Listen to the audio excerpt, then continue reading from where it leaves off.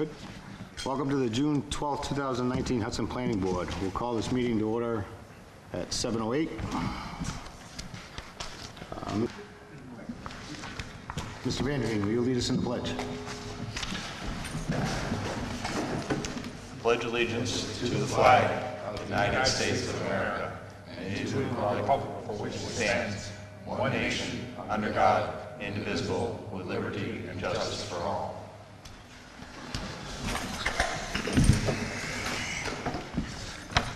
Mr. Collins, please call the roll. Here. Mr. Ulrich? Here. Mr. Brackett is excused. Mr. Dumont? Here. Mr. Vanderveen? Here. Mr. Veloso? Here. Selectman McGrath? Present. And Selectman Petro is excused. Town Planner Brian Groff is in attendance. Good. Both. Thank you. All right, so Selectman McGrath will be seated for Selectman Kuchar, and Mr. Veloso will be seated for Mr. Brackett. Okay, well, we'll deal with the meeting minutes later. So we're going to start off with first order of business is the 161 Lowell Road, two-lot subdivision and Friar Courts site plan. So these applications are ready for acceptance? Yes, the application is complete and ready to be accepted. The applicant is working with town staff and our consulting engineer to refine some details of the plan, but it is ready for acceptance. Okay. Anyone want to make a motion to accept? Motion. Made by Mr. Ellery. Do we have a second? Second. Second by Mr. Dumont. All in favor, say aye.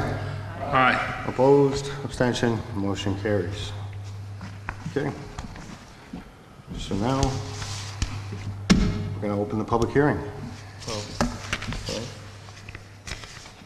So that's the applicant's testimony. Yep. So at this point, we'll have the applicant provide their testimony. Mr. Chairman? Yep. Are we treating this as two separate activities, or can we combine the two of them since it's essentially the same thing? We can talk about them both together. Yeah. Thank you. Talk about them in unison. Yes, thank you.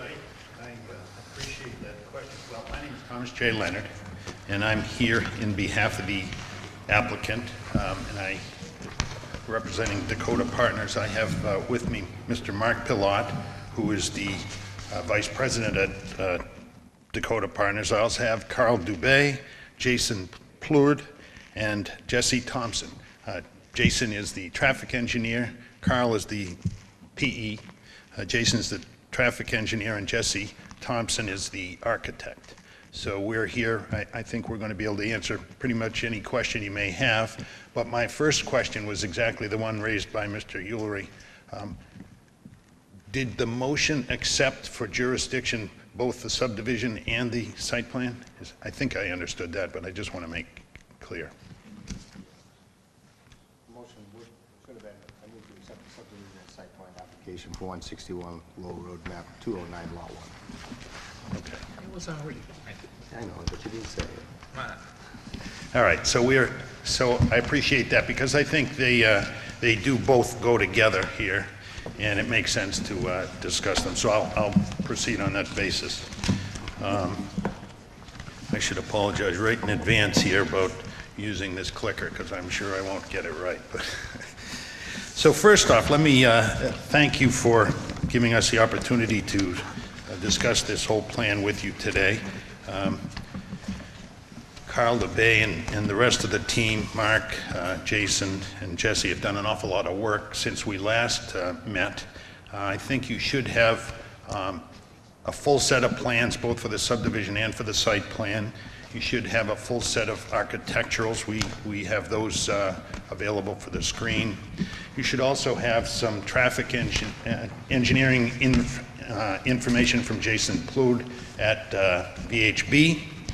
And then there is a letter on the school impacts and the school children from Mark Fougere.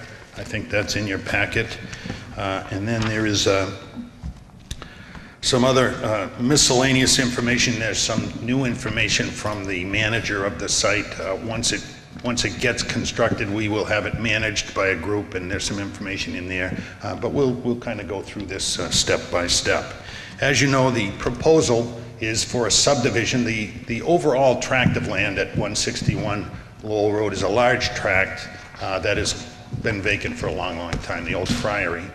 And this particular proposal is really just to subdivide about 11 and a half acres in the front, the B zone.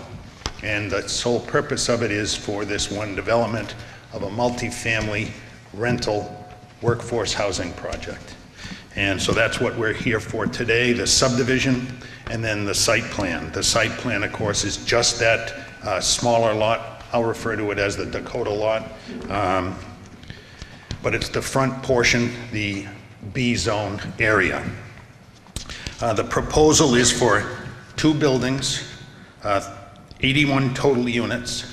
They will be built in phases, 1 building at a time. The reason for that is primarily financing. It will be multifamily building, 3-story buildings, and we're going to hear a lot from Jesse Thompson on the nature of those buildings. The last time we spoke, there were a number of questions about the design and some of the specifics of the building, and we will specifically address all of those questions. The project is a workforce housing. There were some questions on exactly what that meant.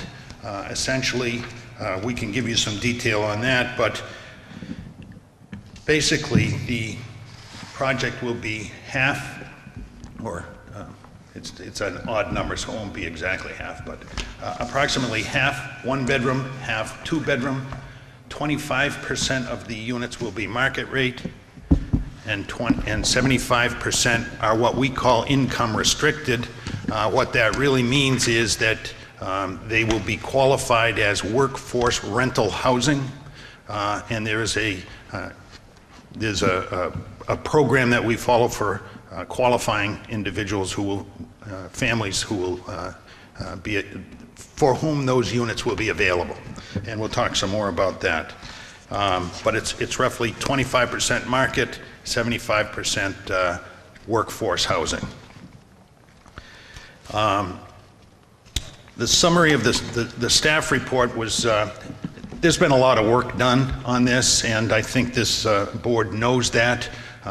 Brian Groth, the engineering office, the fire, the police, there's been a lot of work done. I think his summary is pretty good in setting all of that out. No real need for me to go through that, but let me simply say that we're happy to answer questions on the process. We're pleased with where we are now, and we think we've addressed the concerns that have been raised by staff and the different professionals that are representing the town.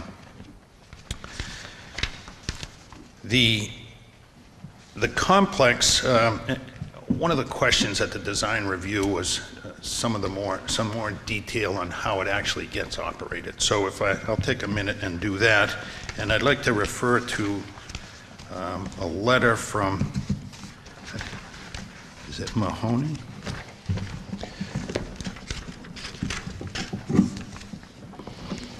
That's the one I left over there. But there is a management letter, yeah.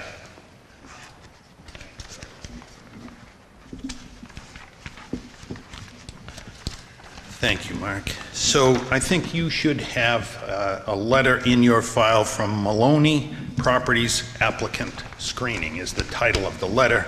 And that gives you a pretty good idea of the process. What happens here is once these get built, because of the financing that this company will get through New Hampshire Housing Finance Authority, there are going to be restrictions, and we will have a commitment to certain workforce type units. And the process requires that families and individuals must be qualified in order to fit into those units or in order to rent those units. This summary that we provided is basically what the management company will do to qualify the individuals. And you see that there's a very specific screening process. There's screening for criminal history, there's screening for financial, there's citizenship review, there's sex offender registration status, all of those kinds of things that you would hope get done actually do get done. This is a professional group. This is all they do, is manage these kinds of properties, and that's what will happen at this site. There will be, and as people get qualified, we actually have to re-qualify each time there's a new rental. So it's a very specific program. The program, our present plan is, as I say, to have approximately 25% market rate, which is exactly what you would expect. And then of the remaining 75%, most of them will be the statutory formula for workforce housing, and that is affordable, which generally affordable means 30% of the income. So long as the rent plus utilities is 30% or less, that's considered affordable. So of these 75% income restricted, 18 of those units, or a little like 35% of the total, will be at that numbers. They will be 60% of the AMI. AMI is just the average income, family income, and 60% is New Hampshire's definition of workforce housing, and so that's where we get that number. The remaining 17 units will be available to individuals and families with either 50% or 30%. So generally speaking, those are the restrictions on income. It will be defined as a workforce housing project. We'll talk a little bit more about the architecturals in a minute. One of the things that we need to address are waivers, and I'm not sure how, Mr. Chairman, how would you like us to give us some information on those specific waivers at this time? Is that? Yeah, sure. Okay. So, as I say, gonna be out there. the staff and each of the teams, if you will, have worked hard to accomplish this plan. There's been a lot of changes along the way. To give you a sense of some of those changes, well, before I get to that, we need 3 waivers, and they have been requested. You should have those in your packet as well. Essentially what the waivers are is, one is about parking, and we talked about that at design review, and the request is that we be permitted to have 1.5 spaces for phase 1. And we'll talk more specifically in a minute, but there is a space that has been designated for additional parking should it be needed. We can meet the requirement of 2. It's just with our experience, and they run, you know, more than 12 different projects similar to this. Their experience is, because of the mix of housing, in other words, because of the mix of the units, 1-bedroom and 2-bedroom, the expectation is that 1.5 spaces will be sufficient. They are going to be in this, they meaning Dakota Properties, will be in this for the long run. They own it, they manage it, they're going to want enough parking. They feel confident with the 1.5 based on their experience, but should it become a problem, we will have area designated for expansion of that, and we're open to and willing to review things for phase 2, so that it's just for the first year, basically, we would try the 1.5, and if necessary, we'd go to 2.0 later on. I think it's a reasonable request. Under the rules, the waiver rules, basically we need to show that it's unnecessary to meet the specific requirement, but that by waiving it, there's no real disadvantage to the town. We don't violate the intentions and the purposes of the ordinance, and it's really a benefit. And I think the benefits are obvious. You heard early on in the discussions of design review that many of the neighbors would like to see as many trees over in that area in particular, as many trees remain as possible. That's one of the goals. Obviously, less pavement, more trees is a fair goal. So that's the basis of the parking request. It's really It's a waiver in the sense that we're asking to go to 1.5, but if necessary, we can go to 2.0. We just like to have a year to see if it works first. We certainly want to have enough parking in all regards. The other waiver relates to, there is a plan requirement that says that we need to show details of all surrounding properties for the entire tract of land. And of course, this tract is over 80 acres. We are only involved with the front portion. It becomes unreasonable and unnecessary to do that. There's no real reason to show you what's happening over 1,000 feet from this site. So that is the request, to not be obligated to present all of the information that relates to the back 77 acres. We can certainly give you answers on things, and we can address the concerns of the abutters, but for example, we don't need to show all of the topo back there, all of the easements, etc., because they're just not relevant to this plan. That, of course, you will have that information should that land ever become developed, but at this point in time, there's nothing being proposed. And then the last waiver is a little bit of an unusual one, and that relates to the Friars Drive. You may remember that we are extending, the proposal is to extend Friars Drive, and you can see it here in the site plan going off to the left, from the bottom of the page to the upper left. And that's an existing road. It's a private road. We are proposing, at the request of the engineering office, we are proposing to, did I do that? There it is. We are proposing to reconstruct that. And Elvis Dima has worked carefully with our team, and they have come up with a plan. The plan calls for essentially a 24-foot road instead of a normally, I think it's 32 feet.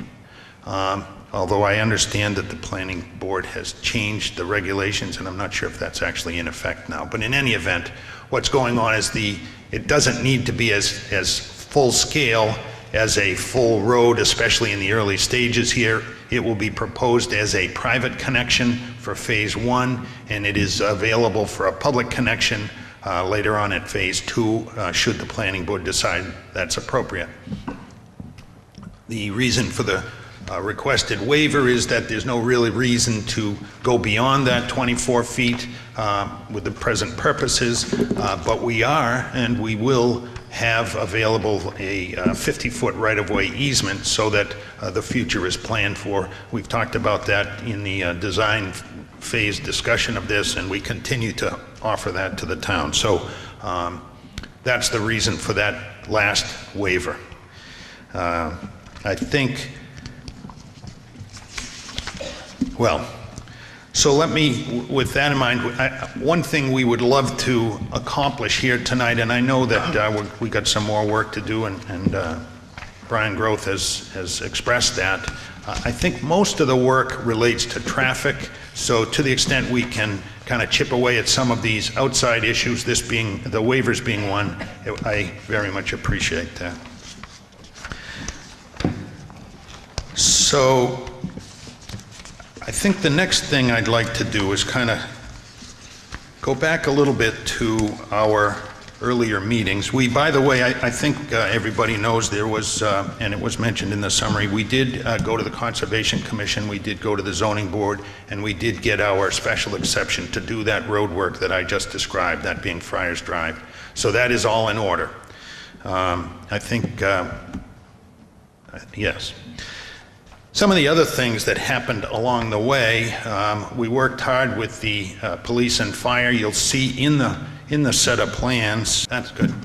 So this shows you the graphics of the access that was discussed, and the fire department is happy with things. I can also tell you that at the top of the page, you see that building. It actually moved a little bit to accommodate some of the concerns of the chief. So We worked hard to answer those questions. I think we have answered them all as far as everybody is concerned.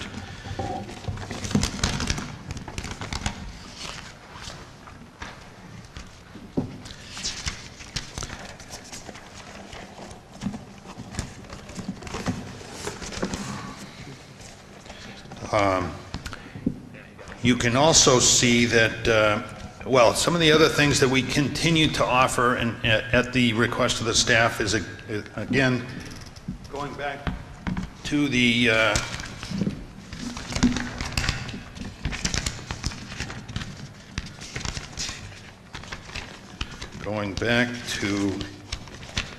sheet 8.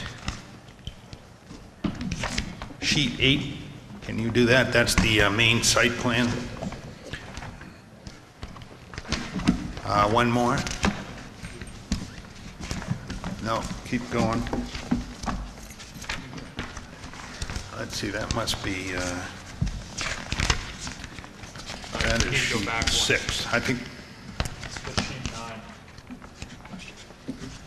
that one there is sheet 5. So if you go 3 more in the other direction, there you go. So you can see along the frontage there that we continue to have set the buildings back an additional 10 feet to make sure that the frontage along Lowell Road, should there be a need in the future, we've accommodated that potential need. We've also made the right-of-way, as I said, the right-of-way for Friar Drive is 50 feet. And we've widened the whole access intersection. That is on page 9. It shows it. Yeah. It's actually called sheet 9 of 33. So you can see generally the geometry of things on that plan too. Just to also point out, I mentioned to you that we had designated a certain area for additional parking spaces. You can see on that same sheet in the upper right portion of it, there is an area that's where the additional parking is, should it become needed.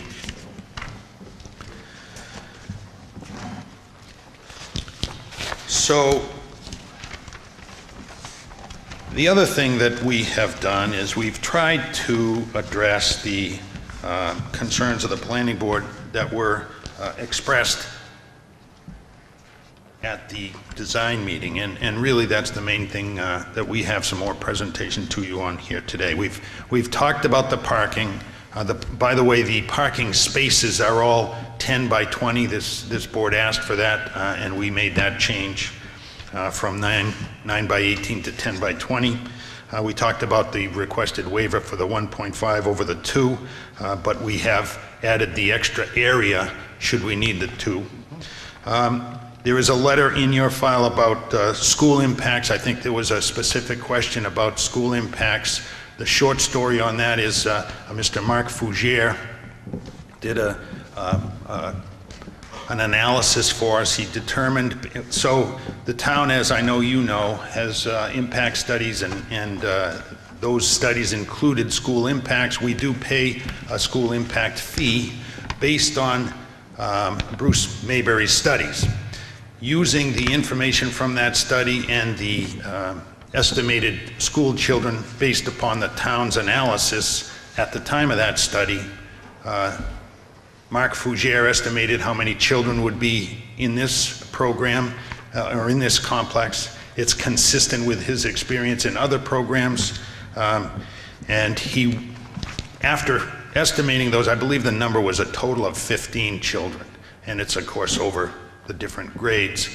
But he also sat down with the superintendent of schools and talked to him about capacities in the school, and it's set out in his letter, but there's plenty of capacity. There's really no question at all that there's ample capacity, even if it were twice as many kids. So the bottom line is that the schools have a lot of capacity. They've actually lost enrollment over the past 5 or 6 years.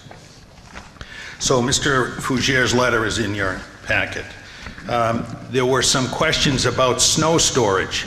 You'll see on the plan there are areas designated, and there is a note on the plan as well that says that should the snow storage be insufficient, it will get carted off site in accordance with New Hampshire DES rules. There's also a note as to how the snow will be managed according to best practices, and there's a best practices program that comes out of UNH, and you'll see a note on the plan in that regard. So I think the primary thing, and it's probably a pregnant silence here, that I haven't talked about traffic at all, because that was really the big issue. The big issue both from the standpoint of the staff, big issue from the standpoint of the public, and I think the planning board as well. So we're prepared to talk a little bit in detail on that. And then also I want to, actually before we talk about traffic, I forgot to do the architectural, and I know there were a number of questions about the architectural. What are the buildings going to look like? What are the units going to look like? And Jesse Thompson is here, and he can certainly give you a lot of the detail. We're very proud of the design of this building. It's well, I'm going to let him describe it. So what I'd like to do is, if you don't mind, if you can go to the end of the section, you're going to see building pictures and then plans. Yeah, there you go. Yeah. So this Jesse Thompson is an architect from Portland, Maine, and he can answer all the questions you want about this. Yeah, so Jesse Thompson, Portland, Maine, registered New Hampshire architect. Went to high school in Wilton, so close to where I spent some time in my life. So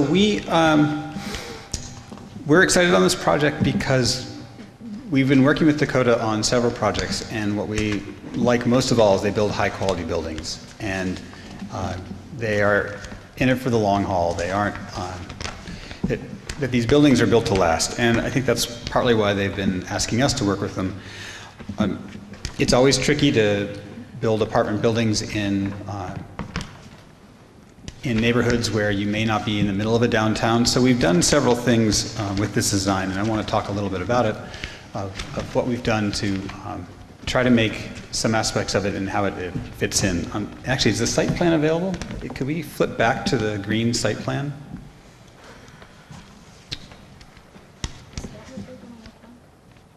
It's up here. Ooh, the one on the cover, actually. Thank you. So one thing that we did from the very first move was that we knew these buildings, what we did is we've oriented this phase one to make sure that the narrow end of the building faces the street.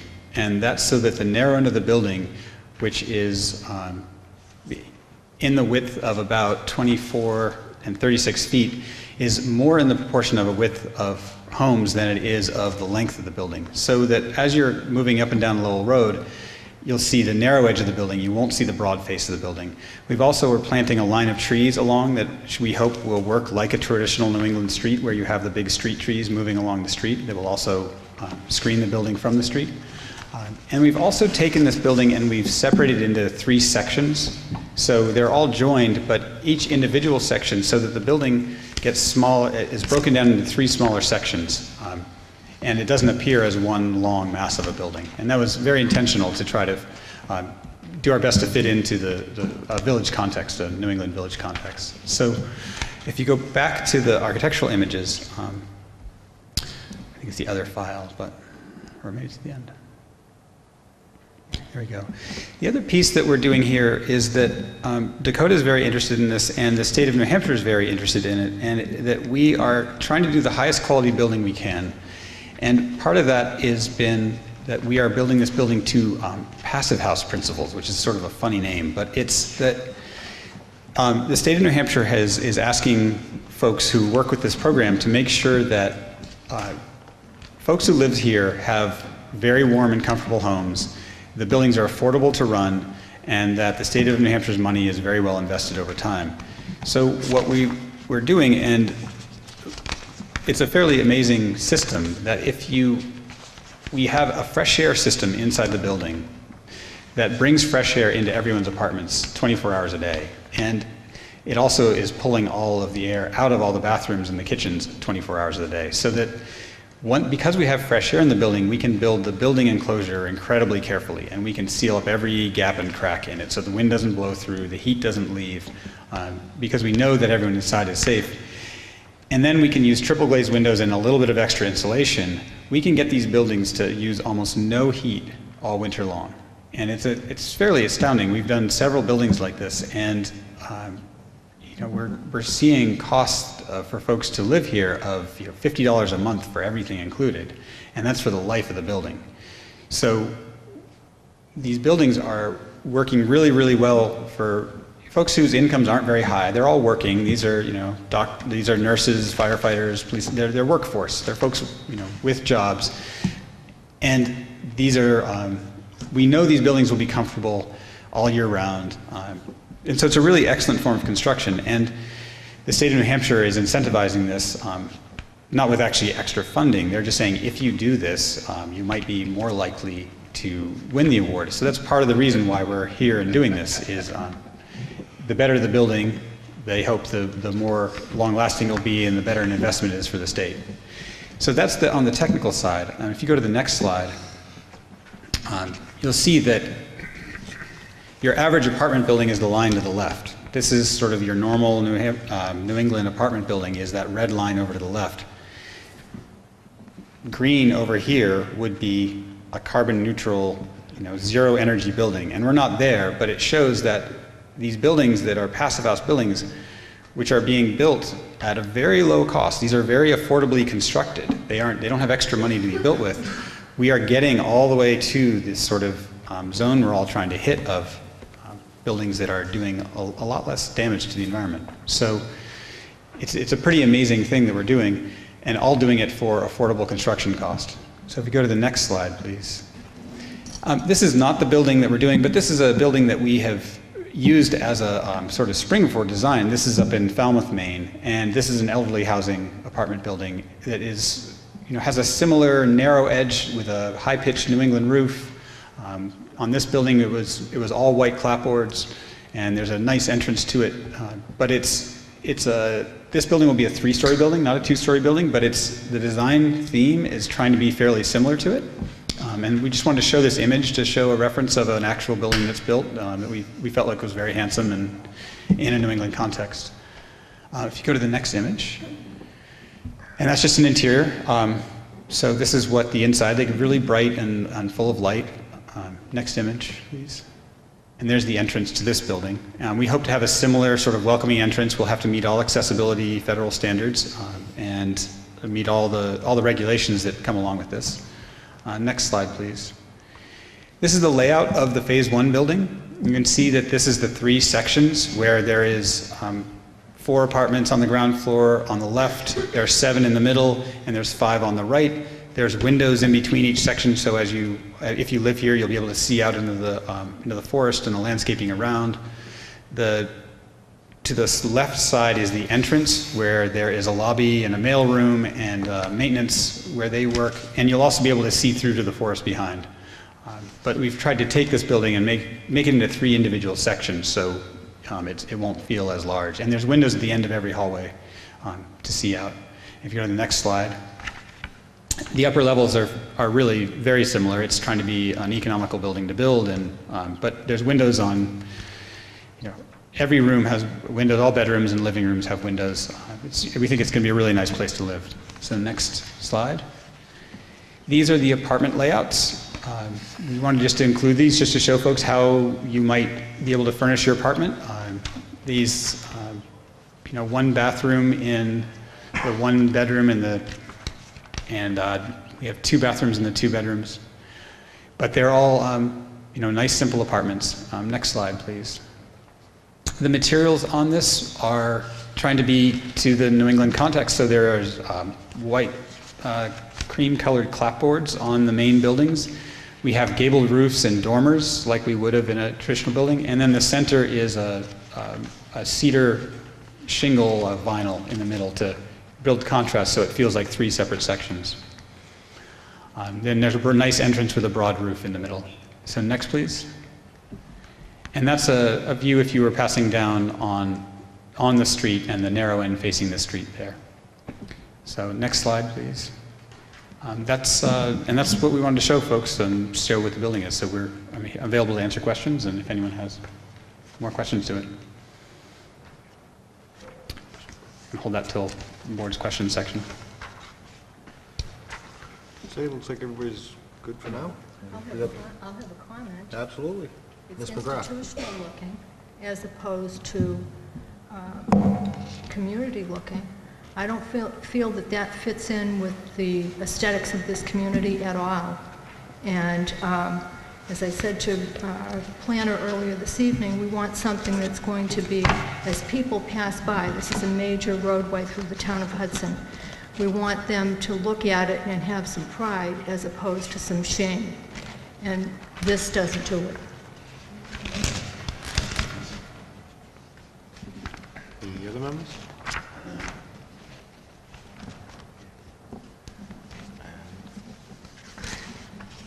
It's a comment. I guess that's the only comment at this time. Okay.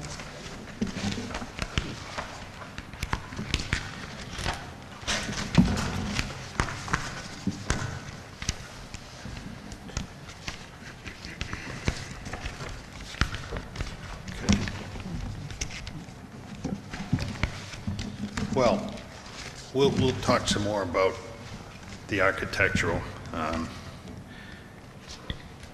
This is it's a building that has 47 units in it, and it's a complex building, and it's necessary that you have these buildings that are what you're going to suggest is large buildings because of the economics, and we talked a little bit about that at the design review, but essentially what we need to do is we need to build a building that is high quality, but efficient and economic. The reason that the town of Hudson hasn't had a multifamily building in 30 years is because of the economics. And the reason that the state of New Hampshire and Hillsborough County have such difficult times with affordable housing is because the economics are very difficult. And they're especially difficult with rental housing. So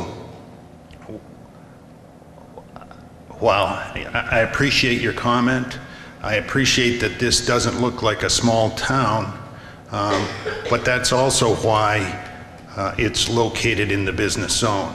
And it's located on Lowell Road.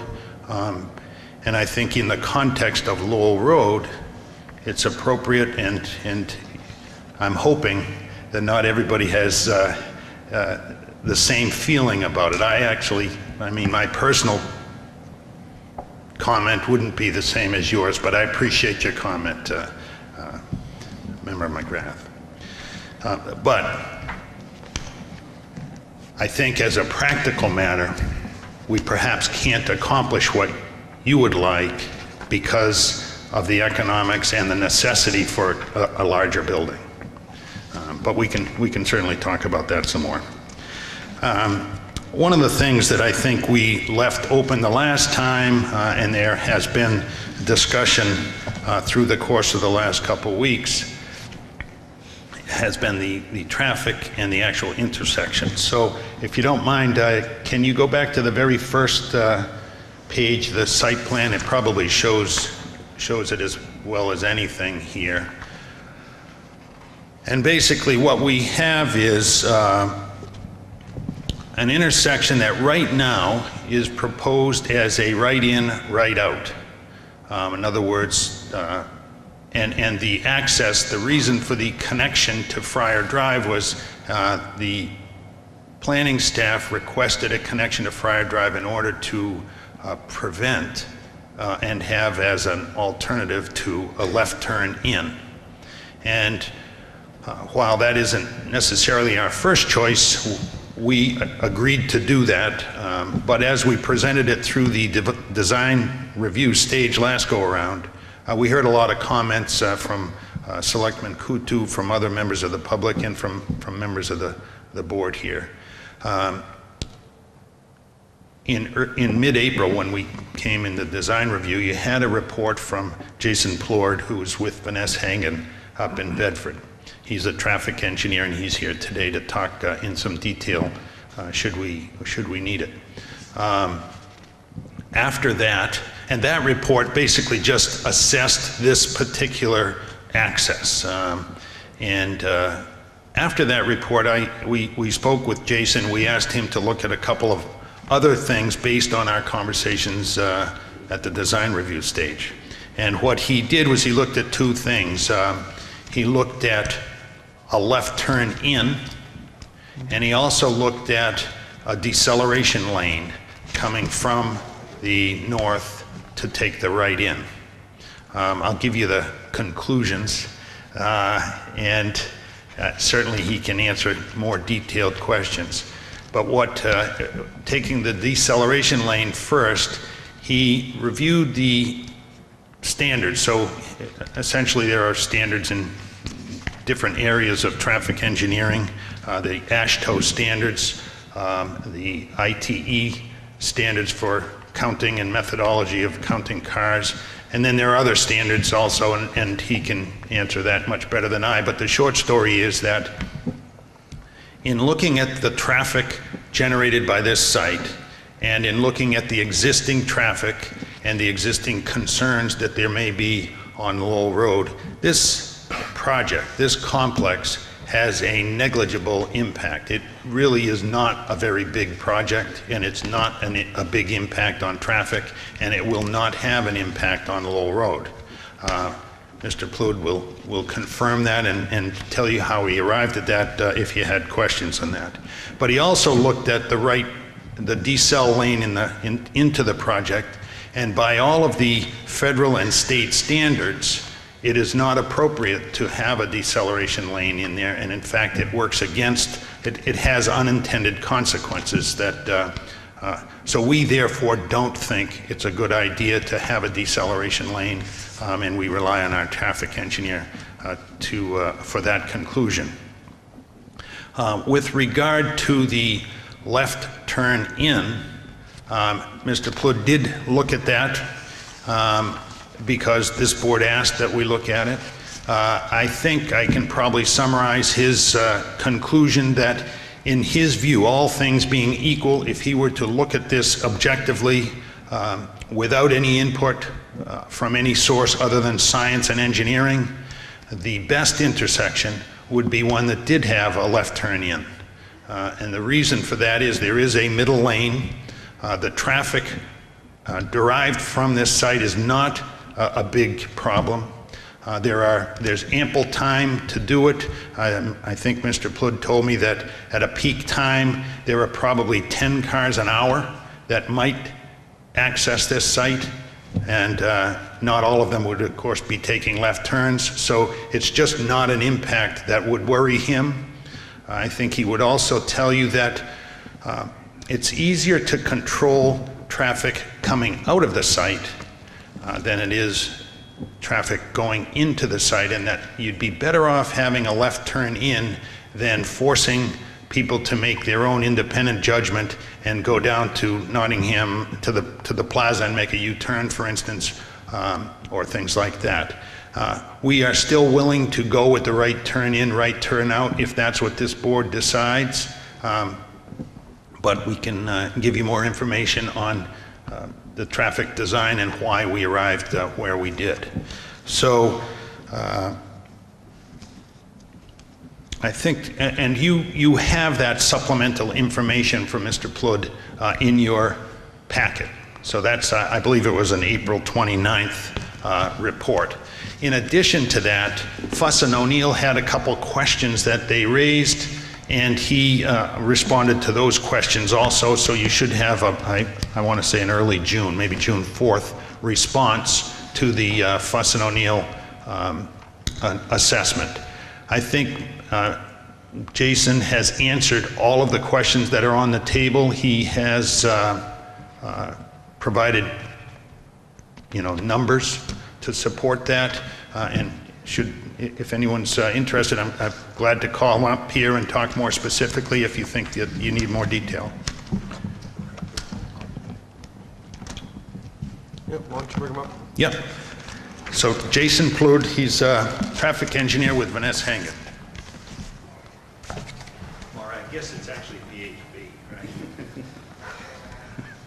right? Good evening, Jason Plourde with Vanessa Hangen Bruslin, VHB. Thanks, Jay. So what we had done was we had taken a look at the existing conditions along Lowell Road, traffic volumes going northbound and southbound along the corridor. The site is on the west side. Right now there is a private driveway, not in use hardly ever, if at all. I understand that the original concept was a right-in, right-out. Before I even really got involved with the project, the first thing that jumped out at me was you have a single lane in each direction, one going northbound, one going southbound on Lowell Road, but you have that center turn lane out there. And the whole intent of a center turn lane is there's two main purposes of a center turn lane. One is for vehicles that are going either northbound or southbound on Lowell Road to be able to wait in the middle area, so it's a striped median area where you can wait until there's a gap in the opposing traffic stream to be able to turn in. The other idea of a center turn lane, which I don't think should be applicable to this project, is to accommodate anybody that wants to turn left out, to be able to turn left out and make a two-stage left turn maneuver. So you would cross the southbound traffic stream, wait in the middle, and then be able to then merge in with the northbound traffic stream. I do not recommend that we allow that. I do not think that left turns should be allowed exiting the site at this driveway. So I want to make sure all cards are on the table. Now the left's in. Let me just kind of give you some numbers, some insight in the traffic engineering world.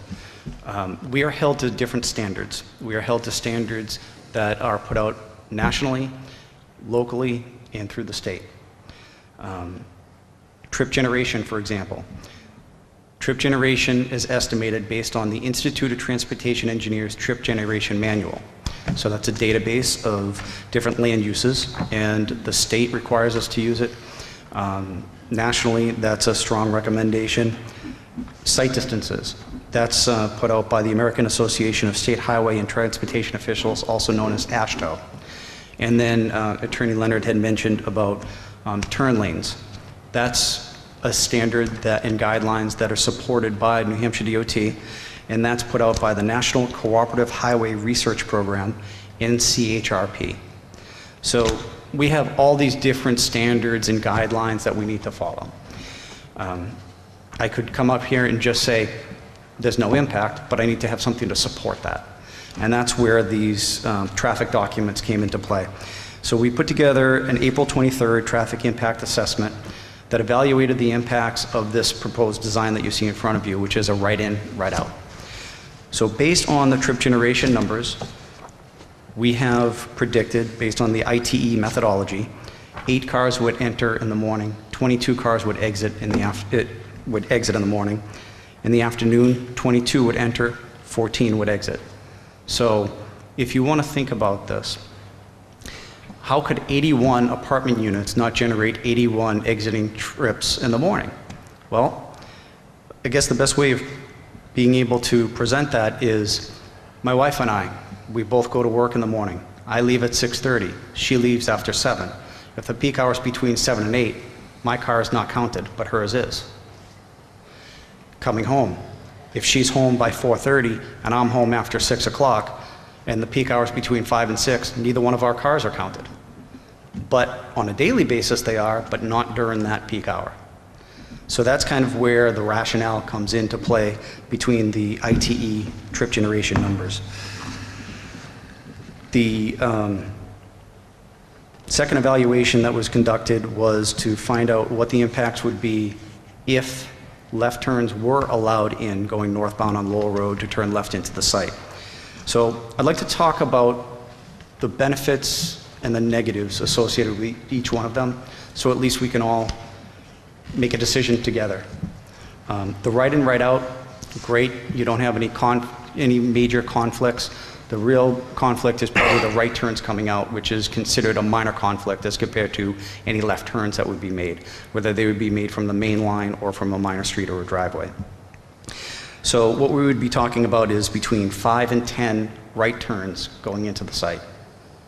That would be during the weekday morning peak hour, during the weekday evening peak hour, and during a Saturday midday peak hour. The right turns exiting would be between 5 and 15 vehicles per hour. Again, morning, evening, Saturday midday. All the left turn maneuvers would have to take place at Executive Drive, at that traffic signal. So a connection would be made from the site through Friars Drive into the park, and then any of the vehicles that wanted to go northbound from the site on Lowell Road would be able to turn left at the signal, and anybody that wanted to be able to turn left into the site would have to turn left in onto Executive Drive and be able to maneuver through the park to be able to get to Friars Drive and then to the site. So what are those vehicles looking like? The left turns that would be exiting, the additional left turns that would be exiting from Executive Drive to go northbound on Lowell Road would be between 7 and 10 vehicles per hour during the morning, afternoon, and Saturday midday. The left turns coming northbound that would want to go into the site, that would turn left from Lowell Road at Executive Drive, would be between 3 and 14 vehicles per hour. So we're not talking about a lot of vehicles, and the reason why I can say it's not a lot is because ITE has a standard or a guideline, and they say that generally if a development is going to have an impact if it's going to generate over 100 vehicles per hour. This proposed development is not going to do that. Total trips 30 in the morning, 36 in the afternoon, 41 on a Saturday. So we're less than half of that threshold. Now that doesn't mean that the traffic should not be evaluated. That doesn't mean that safety should not be taken into consideration. Absolutely. Everything should be looked at. And that's where site distance comes into play, based on the AASHTO standards as referenced within the town standards for site plan regulations.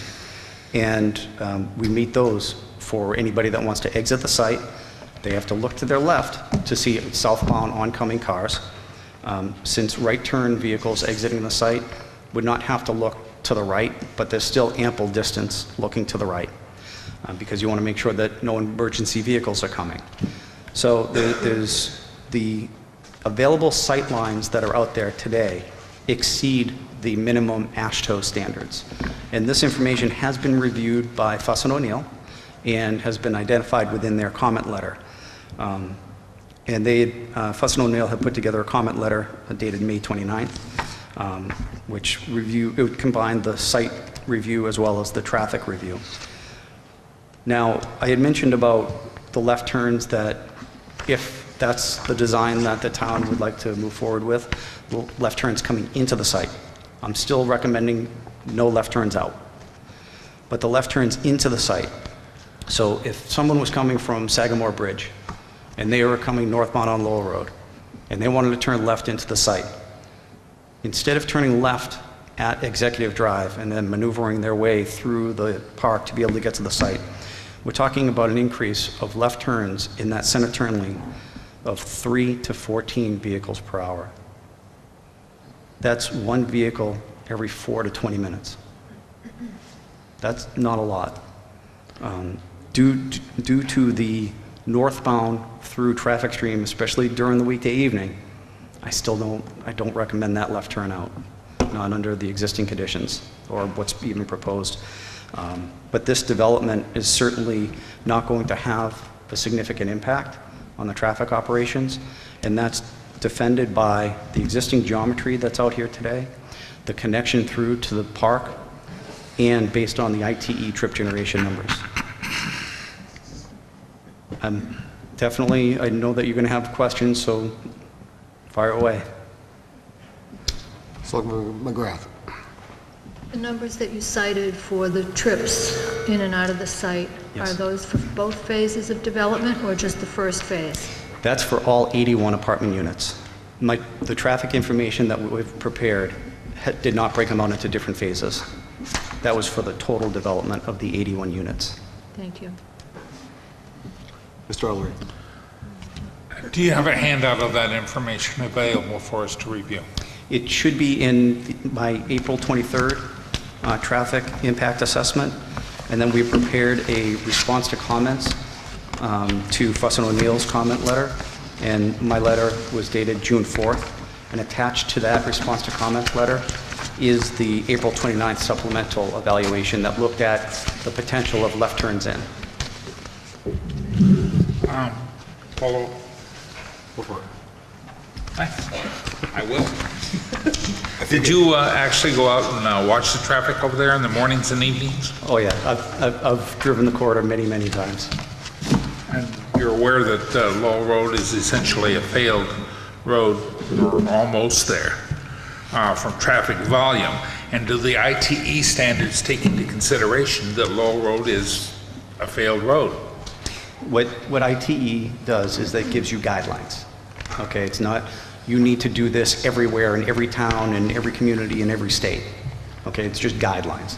Now, based on those guidelines, they also say that if there are local thresholds, that we should take a look at those as well. So I don't want to mislead you by any means. Now, that's because of that northbound stacking up going, along Lowell Road in the evening. That's why I really don't recommend allowing the left turns out. Yeah,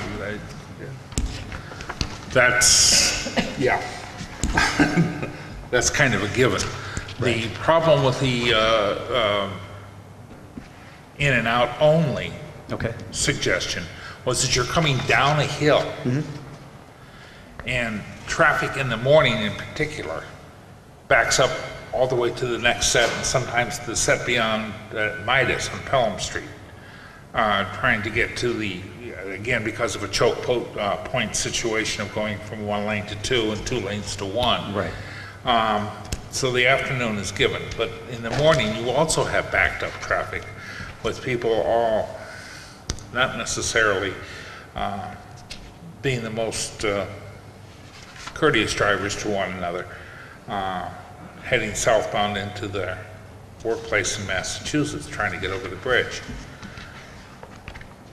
If you're talking 3 to 14 cars, essentially making a left-hand turn or a right-hand turn into the property per hour, why would not a way to get them off of that lane and into the apartment more quickly be beneficial to the traffic flow and to the town? So to address that, we're in discussions with the town engineer to try to, really finalize the driveway design, to find out what we can do, what should be done. So that's part one. Part two is that if this was a state road, New Hampshire DOT does not provide or does not generally look at providing a deceleration lane or a taper for this type of a situation. And what I mean by that is this situation does not warrant an exclusive right turn lane just because of the low number of cars that would be turning right going southbound from Lowell Road into the site. So if DOT's general guidelines, and I talked to the Bureau of Highway Design about this, they had said that if you don't need an exclusive right turn lane, then they would not support putting in a taper or a deceleration area. The reason for that is because if you have the taper or deceleration area without the right turn lane, then what happens is that, yes, you are going to be able to remove cars quicker off of Lowell Road by turning right in, but the problem is that you're increasing the speeds of those right-turning vehicles onto the driveway, which then in the driveway is supposed to be more of a smooth transition rather than people coming in. I'll give you an example. The design criteria, the design guidelines that we use for a right-turning vehicle, the speed is 15 miles per hour. If we are providing more of a taper or a deceleration area, that quickens up that speed. I know that the posted speed is 30 miles per hour and probably people are going faster when they can along Lowell Road, but we certainly don't want people traveling at 30 miles per hour turning right in off of Lowell Road southbound. So what we've done is we're working with Elvis right now to try to figure out what we can do to be able to almost find a balance, something that's not going to increase the speeds too much for cars to get in off of Lowell Road southbound, turning right in. And something that's going to be able to get them off a little quicker than going 15 miles per hour. If I'm not mistaken, though, they're not turning into a driveway. They're turning into what will eventually, when Phase 2 is completed, a town street. So, and that's the same criteria on any kind of a design, where if you look up and down the Lowell Road corridor and any of the unsignalized intersections or driveways, the unsignalized ones, there are no tapers. They're all at 90-degree angles. They're perpendicular intersections. And the reason for that is to be able to slow down while they're making that turn so they don't crash into anybody that's trying to get out of that side street or out of that driveway.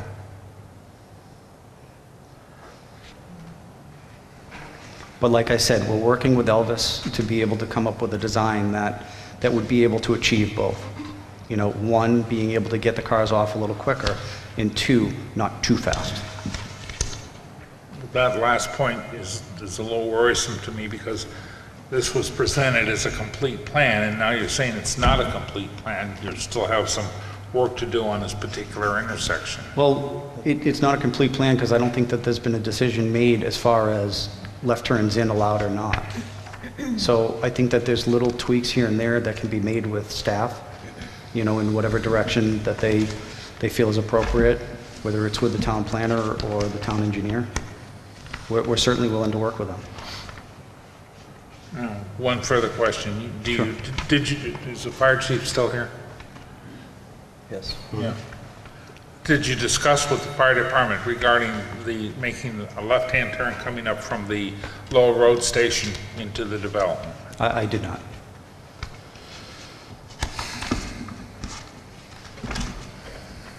Elvis? Mr. Deaver? Thank you. It was discussed, and I'm sure the chief can fill in on that matter if the board wishes to hear that. Chief? Thank you.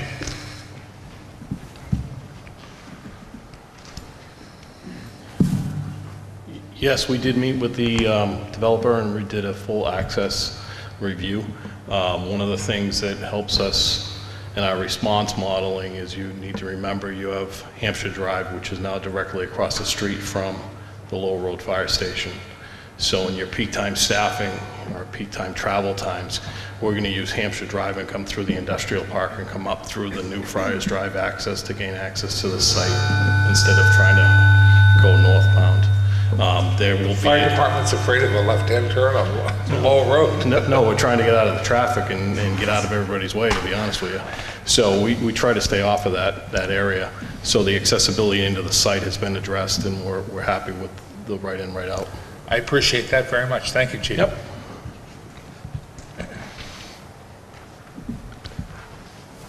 Selectman McGrath.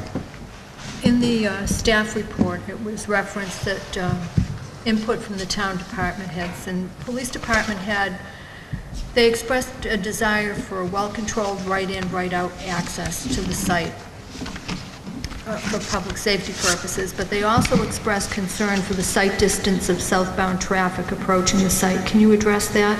Yes.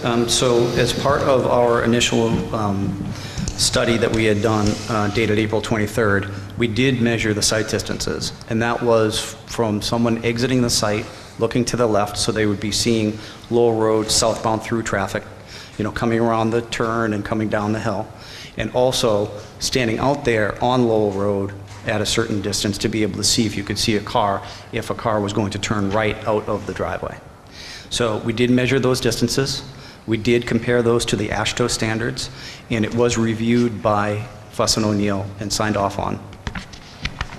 So, to be explicit, you don't feel that there's an issue with the sight distance? I feel that there's vegetation that's within the right-of-way that certainly could be trimmed seasonally, but as far as the layout of the roadway, that the sight distances meet the minimum design standards as established by AASHTO.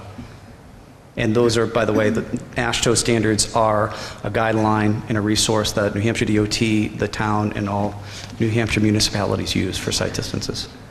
So my suggestion for the town planner is to consult with the police department to make sure that they're satisfied with the site distance. And if they have any other concerns, they can express it directly. Okay, thank you. Thank you. Okay, any other board? Mr. Dumont? I just had a question about your right turn. You had made a statement that you're designing so that way they would slow down, but the curve that's there, I don't see any different than what would be there as if you added like an additional lane on the side of that road for that way for people to get out of the way. So can you explain how that curve actually slows them down to 15 miles an hour? Because I see them pulling in at 30 or 40. So the 15 mile per hour would be as if it would be a perpendicular intersection. Right. So anybody turning, coming down and turning right in, they almost have to slow down at the turning speed. Not when they're actually still on Lowell Road, but the turning speed would be 15 miles per hour. This roadway is a little bit more angled. Correct. So that they can swing in a little bit more. And what we did was So we the speed designed. will increase. So the speed would increase already. Yeah. Not to the 30 mile per hour that I'm fearful of, but it certainly would already be able to accommodate the higher speeds for someone turning right in.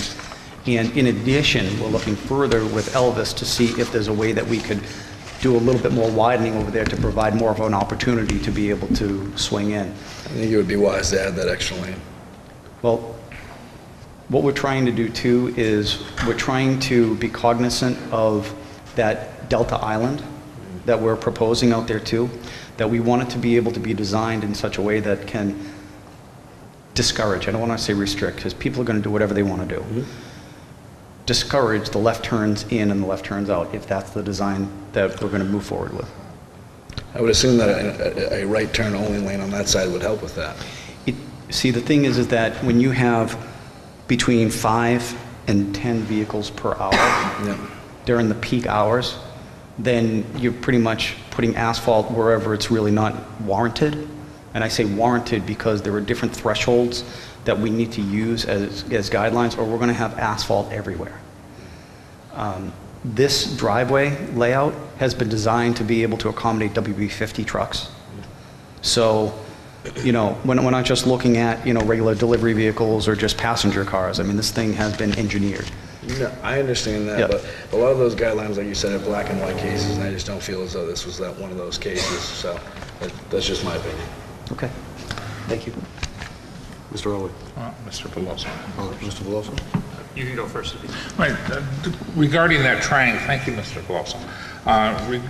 That triangle and its a quote acute nature because of the angles. Would that be raised or can it be enlarged in some fashion? Is it possible that besides a do not enter sign, some marking on which is in the suicide lane now is left and right turns? Can we get rid of one of those signs? We can't call them suicide lanes anymore. Well, I'm old enough to remember suicide lanes. I am too. Particularly in the Midwest. Yes. And then they suddenly disappear and you're really in the wrong lane. I'm sorry to get off subject, but they used to call them suicide lanes because people used to be able to travel in them. Yeah. Now legally you can only go about 100 to 200 feet. Yeah. So this is Well, that's the background. But the question is, what would be the signage to discourage and what would be the perceived design of that triangle? And that would be, I think, two of the key points. So with this new kind of thought that we're working out with Elvis right now is that doing a slight taper off of Lowell Road coming southbound, we may be able to increase the size of that island, okay? The Delta Island, so that it would further discourage left turns out and left turns in. Portions of that island would certainly be raised. It would be up in the air. And we want to also allow them to be mountable for emergency vehicles. Yeah. So there's no way that I'm going to sit here and tell you striping is going to do it, because it's not. We all know it's not going to happen. That's why we need something raised over there. And anything that's raised, we can put a sign on.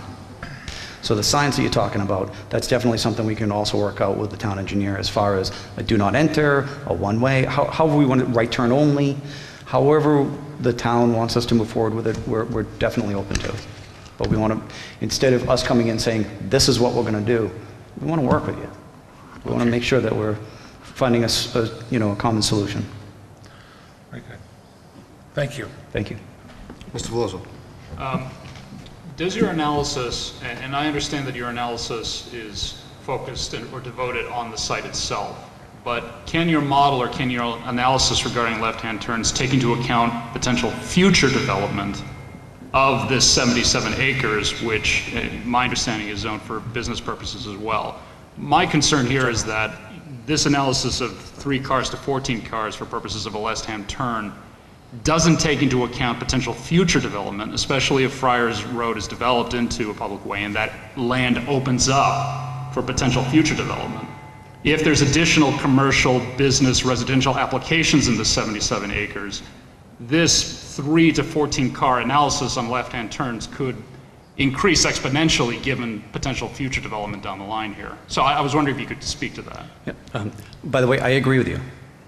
Something that is going to be constructed on the remainder of that property would need to be taken a look at. Absolutely. I'm not here representing what that development is or what it could be, because I don't know. I don't know if office, commercial, residential, I honestly don't know. Whatever those impacts are going to be could certainly have an impact at this driveway. Whether that's the left in, whether it's any other traffic control measures. I don't want to throw anything out there because I just don't know, and I don't want, to put my name associated with something that is not submitted to the town yet. I'm not involved with that, the remaining of that property. I honestly don't know. What I do know is I've been hired to take a look at this development in this intersection and look at the impacts that it has. Yes, absolutely. The town should be aware of whatever is going to happen in the area, whether it's for the remainder of this parcel or for some of the other properties that are going on for sale or for lease up and down Lowell Road. Absolutely. Those are definitely things that the planning board and town staff should be aware of, or planning for as well. So, unfortunately, I'm not giving you a direct answer, and I know I'm not. I'm not trying to fool you by that. I just don't have an answer for you, but that is something that the town should be planning for in the future. No, I appreciate your candor. Mr. New.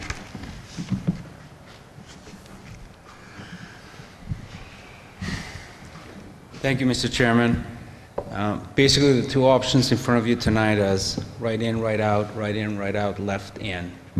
That was because of the previous meeting by the planning board. It is a concern as you expand further. The left in is only to serve people that basically, in case they go down Lowell Road and they want to take a turn. The intent of having right in, right out was to force everyone through Executive Drive so we don't have to deal with that. We don't have to deal with that situation if in the future the rest of the lot gets developed, or a portion of that could be subdivided to 2 additional pieces, we don't know. We believe that we can control the situation on Lowell Road better through a right in, right out. The applicant is providing 2 options to you because that's what the planning board asked. There are pluses and minuses to both of them. It's hard to determine which one is the best one. That will be up to you to decide and to vote on. I believe the applicant's representative is trying to provide what the pluses and minuses are for each one of those scenarios, but it's hard to determine which one is the best based on the current condition of what could happen. The engineer spoke about the numbers. Those numbers are only related to the units that have been developed, but it doesn't really take in consideration the people that will be cutting through Friar to go to Comcast, which has a lot of people working there. 32 Executive, we have a significant sized business moving in at 32 in the next 3 to 4 months. That was already in the Union Leader. So those other things that will be adding to that right in, slowing down and all that, it's not set on stone yet. They've been very good to work with and they're good to listen to. But as far as the entrance goes, there is pluses and minuses to that left, and there are risks associated with that, and that's why the police department stated that they have an issue with people taking a left in, because even though the numbers could look 3 to 14, they could be much higher than that. And also, while the numbers don't look as bad on Lowell Road, looking at the models on the numbers, we all know people that live in town and work in town, what it really looks like they're doing peak hours. We also know that some of the peak hours in some corridors are 5 to 6. We also know that Lowell Road is usually bad 3 to 6. So, or 2 to 6, as schools get out at 2:30. So I just want you to be aware of that the options are available for you. There's 2 of them, right in, right out, right in, right out, left in. Hopefully, they can answer the answers for you to make the decision. I don't think there's a bad decision. I think it's just a matter of what you feel more comfortable with. I know what I feel comfortable with, because I'm looking more for Lowell Road, not the people moving into this building, and that to me means right in, right out only. But that's just my opinion. And I just wanted to clarify, just kind of separate it a little bit so it doesn't get too much into, that's it. Before you step away, I have a question. You indicated that there may be traffic utilizing this entrance, the right turn in order to access Executive Drive, the far end of Executive Drive, which abuts this property. Do you have any idea what the numbers are for both of those? Comcast, and you mentioned that there's another business that's going to be moving in shortly. We can find out. I don't know exactly the number. I think that would be a good idea to have. Yes. So, because that can change the modeling that he's done. To your point, I just want to specify that's a very good point. It will be hard to determine if people are coming north or south, because obviously if they're coming from the south end, they'll be taking Executive Drive to go there. But everyone coming from the north, they will be eventually, once they find out that this is getting done and things are getting connected, they will, instead of sitting on Lowell Road during AM traffic, they will cut through, basically, to get to their office 5 minutes earlier. And just to add at least, right? Just to add an additional comment, the peak hour actually for Lowell Road right now, I believe, is more like 2 to 7, because you'd think that it'd be 6 o'clock, but I travel to go to the meetings. I live in the very south end of town, so I have to go from almost the state line all the way up to the town hall. So I travel that corridor, and I leave my house just before 6:30 to get to town hall for a 7 o'clock meeting. Sometimes there's been a couple of occasions where I've had to turn around, go back, get onto Wasson Road, and go loop around so that I avoid all of the standing traffic on Lowell Road, and that's at 6:30. Yeah. And you're right. Typically for AM and PM hours are usually 6:30 to 8. We do have them 6 to 8:45 at Lowell Road, and at the Library Common, that's at 8:30. We can't seem to clear around 8 o'clock. We need an additional half an hour. Yep. So they vary. I wanted to point that out because it's deceptive. You'd think that it would be, till 6 o'clock. Most people are on their way home from work at, around 4:30, 5 o'clock, 6 o'clock. But it's extended on Lowell Road because of the traffic, and because of that bottleneck too. And there's different days for different traffic. Sometimes there's the traffic out there that absolutely makes no sense in the morning or in the afternoon. Like today, it seemed to be light. I don't know for what reason. So we have those. It's just traffic. It's not constant. So again, the study for traffic, you need to take that into consideration, that sometimes the peak hour actually is longer. Peak hours are longer than what you would normally use for a normal situation. And this isn't normal. And they are working with our numbers, the traffic volumes. It's something we provided to them based on our data that the planning board has the cameras up. So if there's no other questions. No, not for you. Yep. Mr. Rowe, not for you. Thank you, Elvis. The question that Selectman McGrath brought up regarding, and the point that Elvis added to, brings something to mind that you said regarding the ITE standards and to your discussion with the DOT. If you factor in the use of this road as an access to the 2 or 3 businesses that are at the end of Friars Drive, would that justify a turning lane to the New Hampshire DOT? You mean for an exclusive right turn lane coming down Lowell Road southbound? Coming downhill. I honestly don't know. And I don't know how much traffic, like Elvis said. We don't know how much traffic is entering into those businesses in the back there that are coming southbound on Lowell Road in the morning or northbound on Lowell Road. We just don't know that information. So I wish I could give you a direct answer, but I don't know. This may not be a question for you, it may be a question for the, if I can follow up. Thank you. For the developer. If the New Hampshire DOT approves that, would the developer be willing to participate in the development of that turn lane to handle this increased flow on Friars Drive? So we're getting into an interesting area now, because what has happened is this project does not need any of these improvements that we're talking about. And in fact, the only reason we're talking about the additional traffic is because the developers, Mark Pilat and Dakota,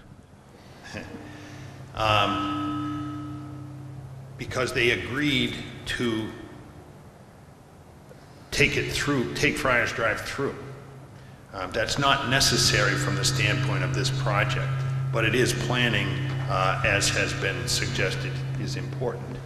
It's planning really for the back side. So what Dakota Properties has done is they've offered to a 50-foot right-of-way to connect everything.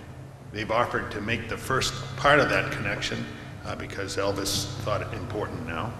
And that entrance itself is beefed up beyond the needs of this project because of the things we've talked about. So I don't know that it's fair to ask them to contribute more to something that isn't there yet and is not something that they caused. You know, I think right now what has happened is Mark Pilat and Dakota Partners have worked very hard to accommodate the planning needs, knowing that this board is interested in the longer term. But there's only so much you can ask of this particular project. Really? Yeah. And I guess the other thing that I would say is that's all in the context of a workforce housing project, which starts out with all of the economics against it, especially when it's a rental project. Thank you, Mr. Purdy. Appreciate But it. I see Mark moving forward here. Did you have anything else that you wanted to add to that, Mark? No, I think the only thing I wanted to add to it was in the sense that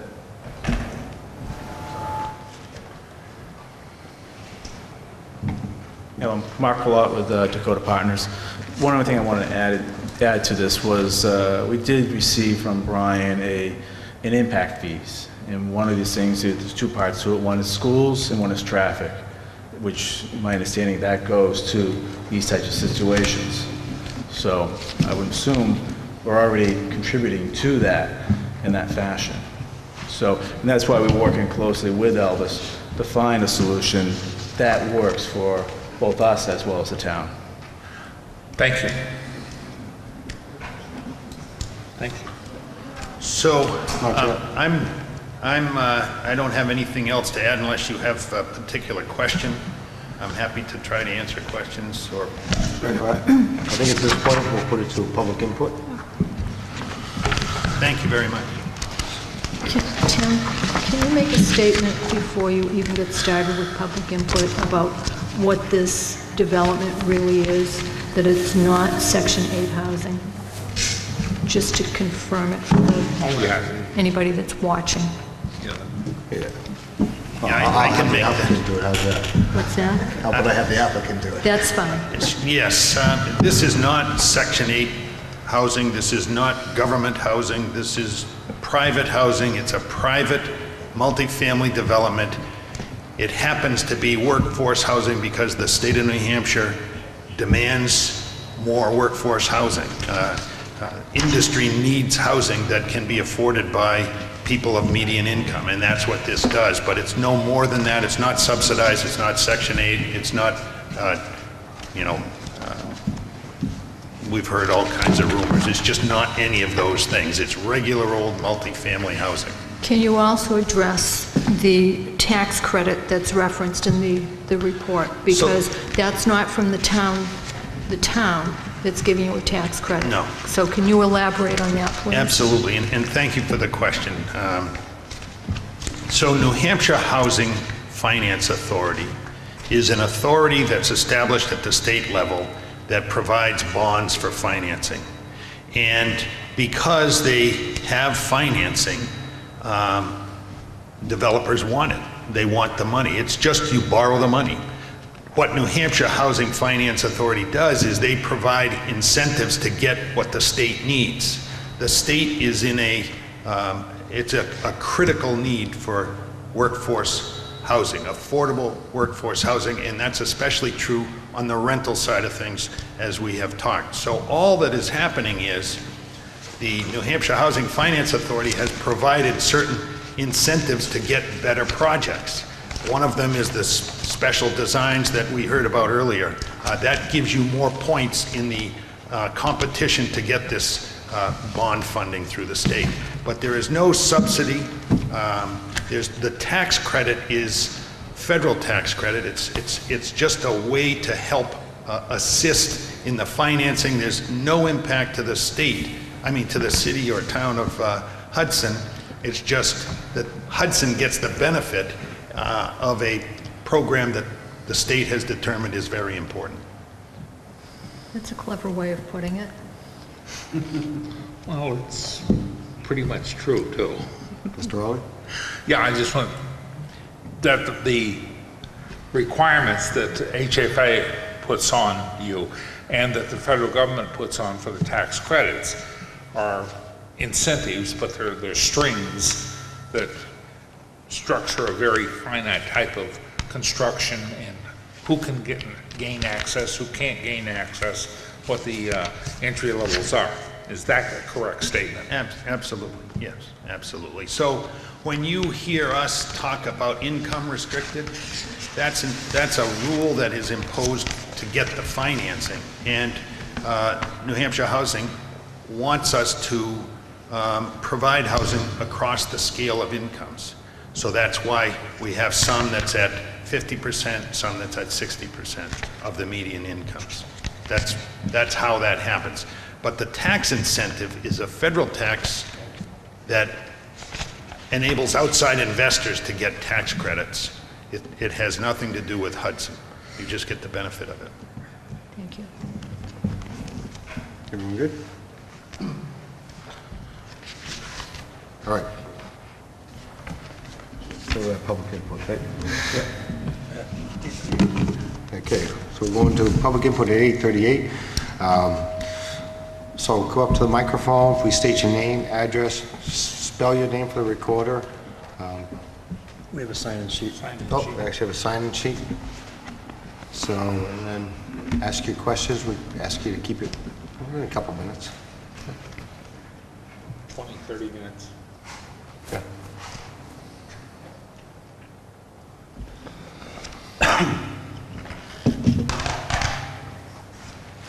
Good evening, Mr. Chairman. Nice to see a planning board meeting live. I have two questions and a comment. My first question is, I heard that the attorney say that they were moving the buildings back 10 feet. Is that so that we could have a 10-foot donation of that land so that if Lowell Road ever did need to be widened, we would have the land in the town's possession? Number two, they say they have 12 other properties. Has anybody done the research to go out and take a look at the parking situation, whether the 1.5 would cut it and what the existing properties they have? And finally, my comment. After hearing the plan for the intersection, I would suggest that you put a gate across that driveway and use it for emergency use only. Because as soon as that road is built, Google Maps will be having hundreds of people trying to get out of the industrial park using that roadway. Thank you. Have him sign it and state it on the microphone. Name. Oh, yeah.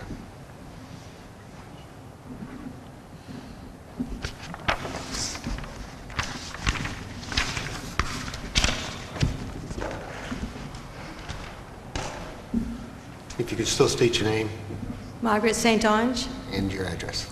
238 Fox Hollow. The floor is yours. So, first I want to make a statement, and that is I have nothing against them being built or anything like that. My whole thing is the traffic impact. So, as a person who drives up and down Route 3 more than once between work and errands and everything else like everybody else, and I am right there in Fox Hollow, I want to make a couple of statements.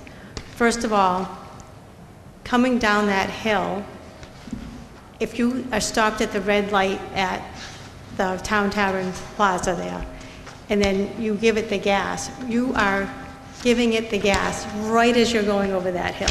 You're doing that maximum at 30 miles an hour. And if somebody in front of you is slowing down to turn in, then you're going to hit the brakes, and the person behind you who has not quite peaked that hill hasn't hit their brakes yet. That's a concern for me.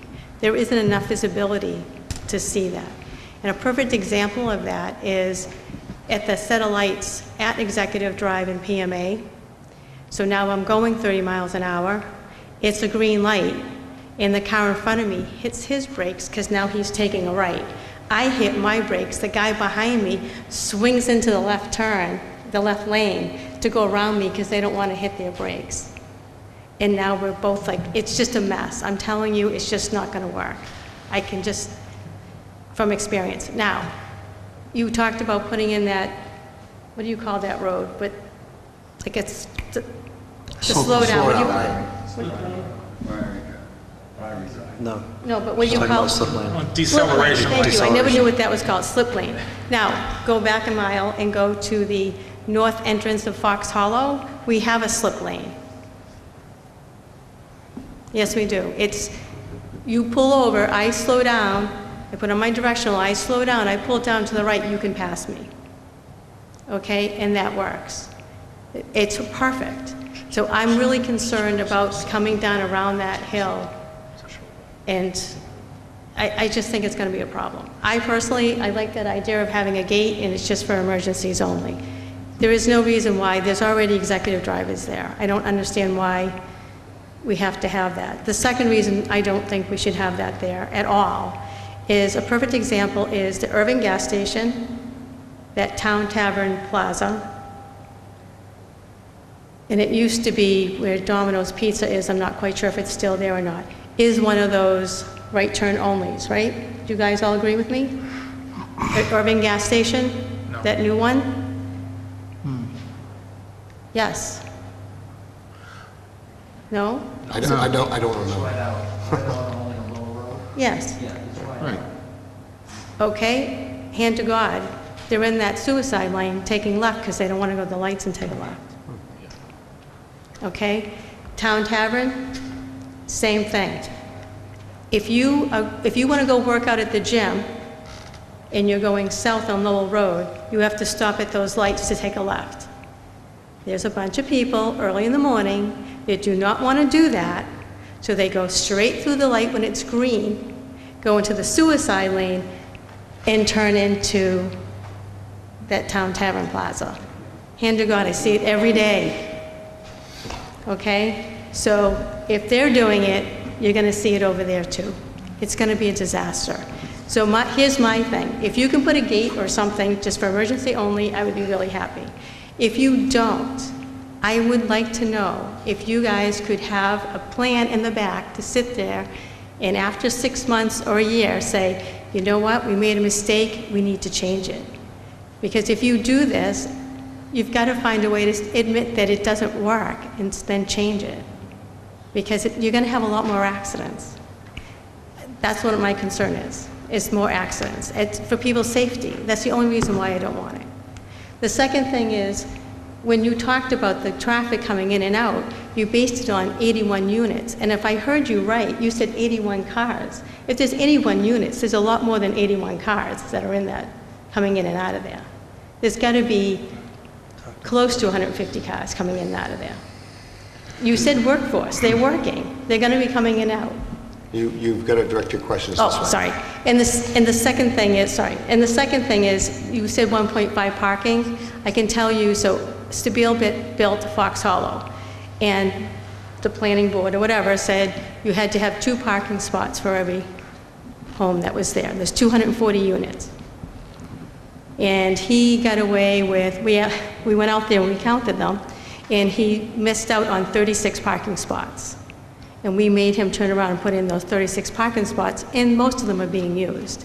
So I think doing 1.5 is not going to be enough. And a perfect example of that is when you go to snowplow that area, where are those cars going to go if you don't have extra parking spots? They have to move to a different area so you can plow them, and then they have to go back. If you don't have those extra spots, they're going to be parking all the way down Friar Drive when there's a snowstorm, and they need to plow. So those are my opinions. Thank you. Thank you.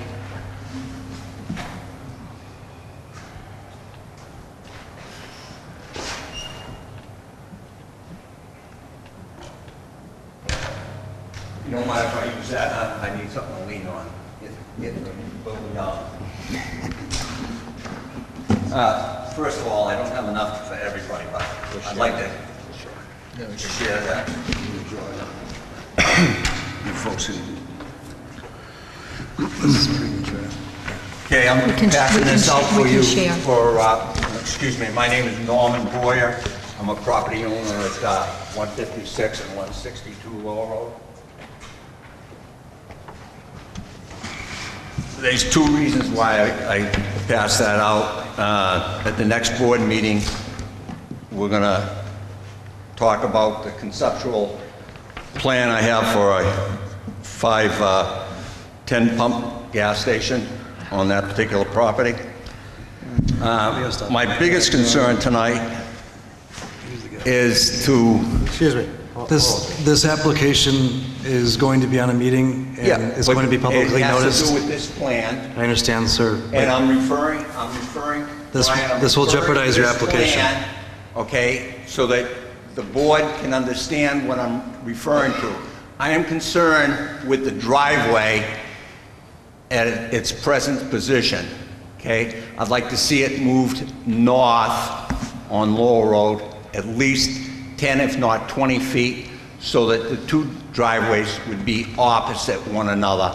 Because I can tell down the road, we're going to be looking at a street light there.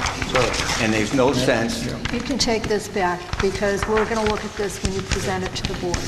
Right. We're talking about... I'll use their plan then, Marilyn?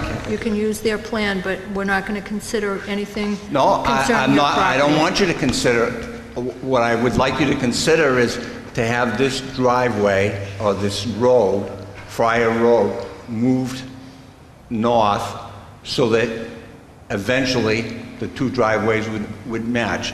The possibility is that you could move your driveway south by 10 Well, I or 20 can't, feet. Marilyn, because the land doesn't belong to me. We gotta stop. Huh? We gotta stop. Okay. We can't talk about your Okay. future plans, because your plans aren't Okay. approved. Fine. As far as site distance is concerned, if you folks did look at the sheet I gave you, okay, and this refers to this particular project, okay, one of the principals that owns this particular land owns the property with the green highlighted in it, and possibly the board or the developers could ask him for an easement to improve the site distance to the north, okay? Now you can throw that thing away if you want. Okay, parking, okay? I own about 40 rental properties, and I don't have anybody that only has 1 car, okay? I rent to a state cop. He's got a state police cruiser, and he's got his personal vehicle. I rent to an Infinity technician. He has his Infinity van, and he has his personal vehicle. Everybody else has 2, 3 cars. So I just think that the board should seriously look at 1.5, like the young lady from Fox Hollow said. Okay. I don't know, I haven't been told, but when Mission Point went in down Lowell Road by the new fire station, they were asked to put in a street light there. And as far as I know, there's only 68 units at Mission Point. And they extended the road out from the industrial park, and they matched that up. And you notice that that works very well. Okay, another point I want to make, the right turn in, right turn out is fine. But I'm going to tell you, just like the fire chief said, there's less traffic in the industrial park. People coming down the Lower Road at 7:30 a.m. going southbound, they're going to see that they have an opportunity to make a right-hand turn. They're going to buzz down Friar Drive, take a left, going to come out down by Dunkin' Donuts, and they're going to figure they missed 2 or 3 street lights. That's just, you know, so we're talking some serious traffic here.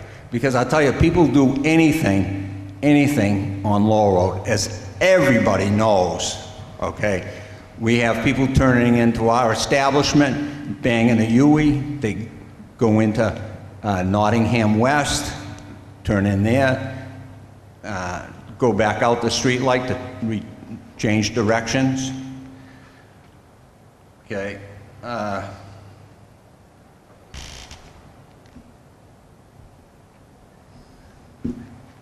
think, oh, there was just one other question.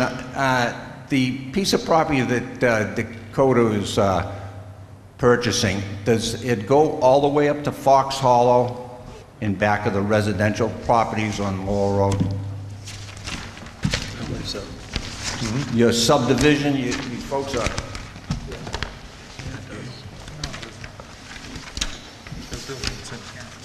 Yes, answer yes. Fox Hollow, yeah. Does it go all the way up to Fox Hollow? Yes. It does? Okay. This isn't Fox Hollow. That is. What? You have to remember too, that, you know, I know that they have a lot of other locations, but there's no public transportation to speak of, basically, in Hudson, okay?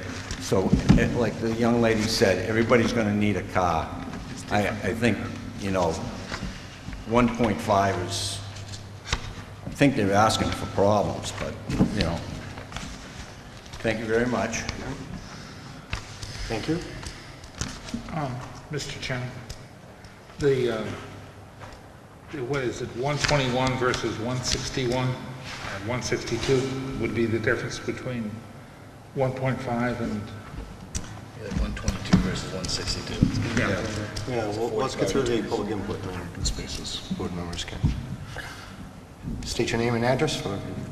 Todd Boyer, 2 Merrill Street in Hudson. So, as a resident of Hudson, I will tell them I do not have a problem with the project. I do not have a problem with 81 apartments going in. I personally don't have a problem with the design of it. I think it's fine. My problem turns to when I become a direct abutter. If anybody wants some real-world Lowell Road information, I don't have a degree, I don't have any studies, but I can promise you, I can give you real-world information. I'm at 156 Lowell Road from 4:30 in the morning till 6:30 at night. I own Boyer's Auto Body. I'm in that front lot, moving trailers, moving bodies. I see it all day long. Your peak traffic hours on Lowell Road is from 4:30 in the morning until roughly 8:30, 9 o'clock in the morning. Your peak travel times at night are roughly 3 o'clock till about 6:30. There is, in my opinion, no good reason not to have a deceleration lane going into this project. Now, I want to go into the fact that we have, or I should say, the board has suggested that the applicant extend Friars Drive. And now, because we have done that, we are starting to think about what problems that could arise. Extra businesses out back, realizing that they can make a right-hand turn, zipping down Friars Drive. Extra people coming down Friars Drive because they don't want to go to the street light, because maybe they live northbound and it's quicker or further down Lowell Road than them going to a street light. So now all we have done is we have asked the applicant to extend Friars Drive, and we've dumped more traffic at that intersection that we have asked them to create.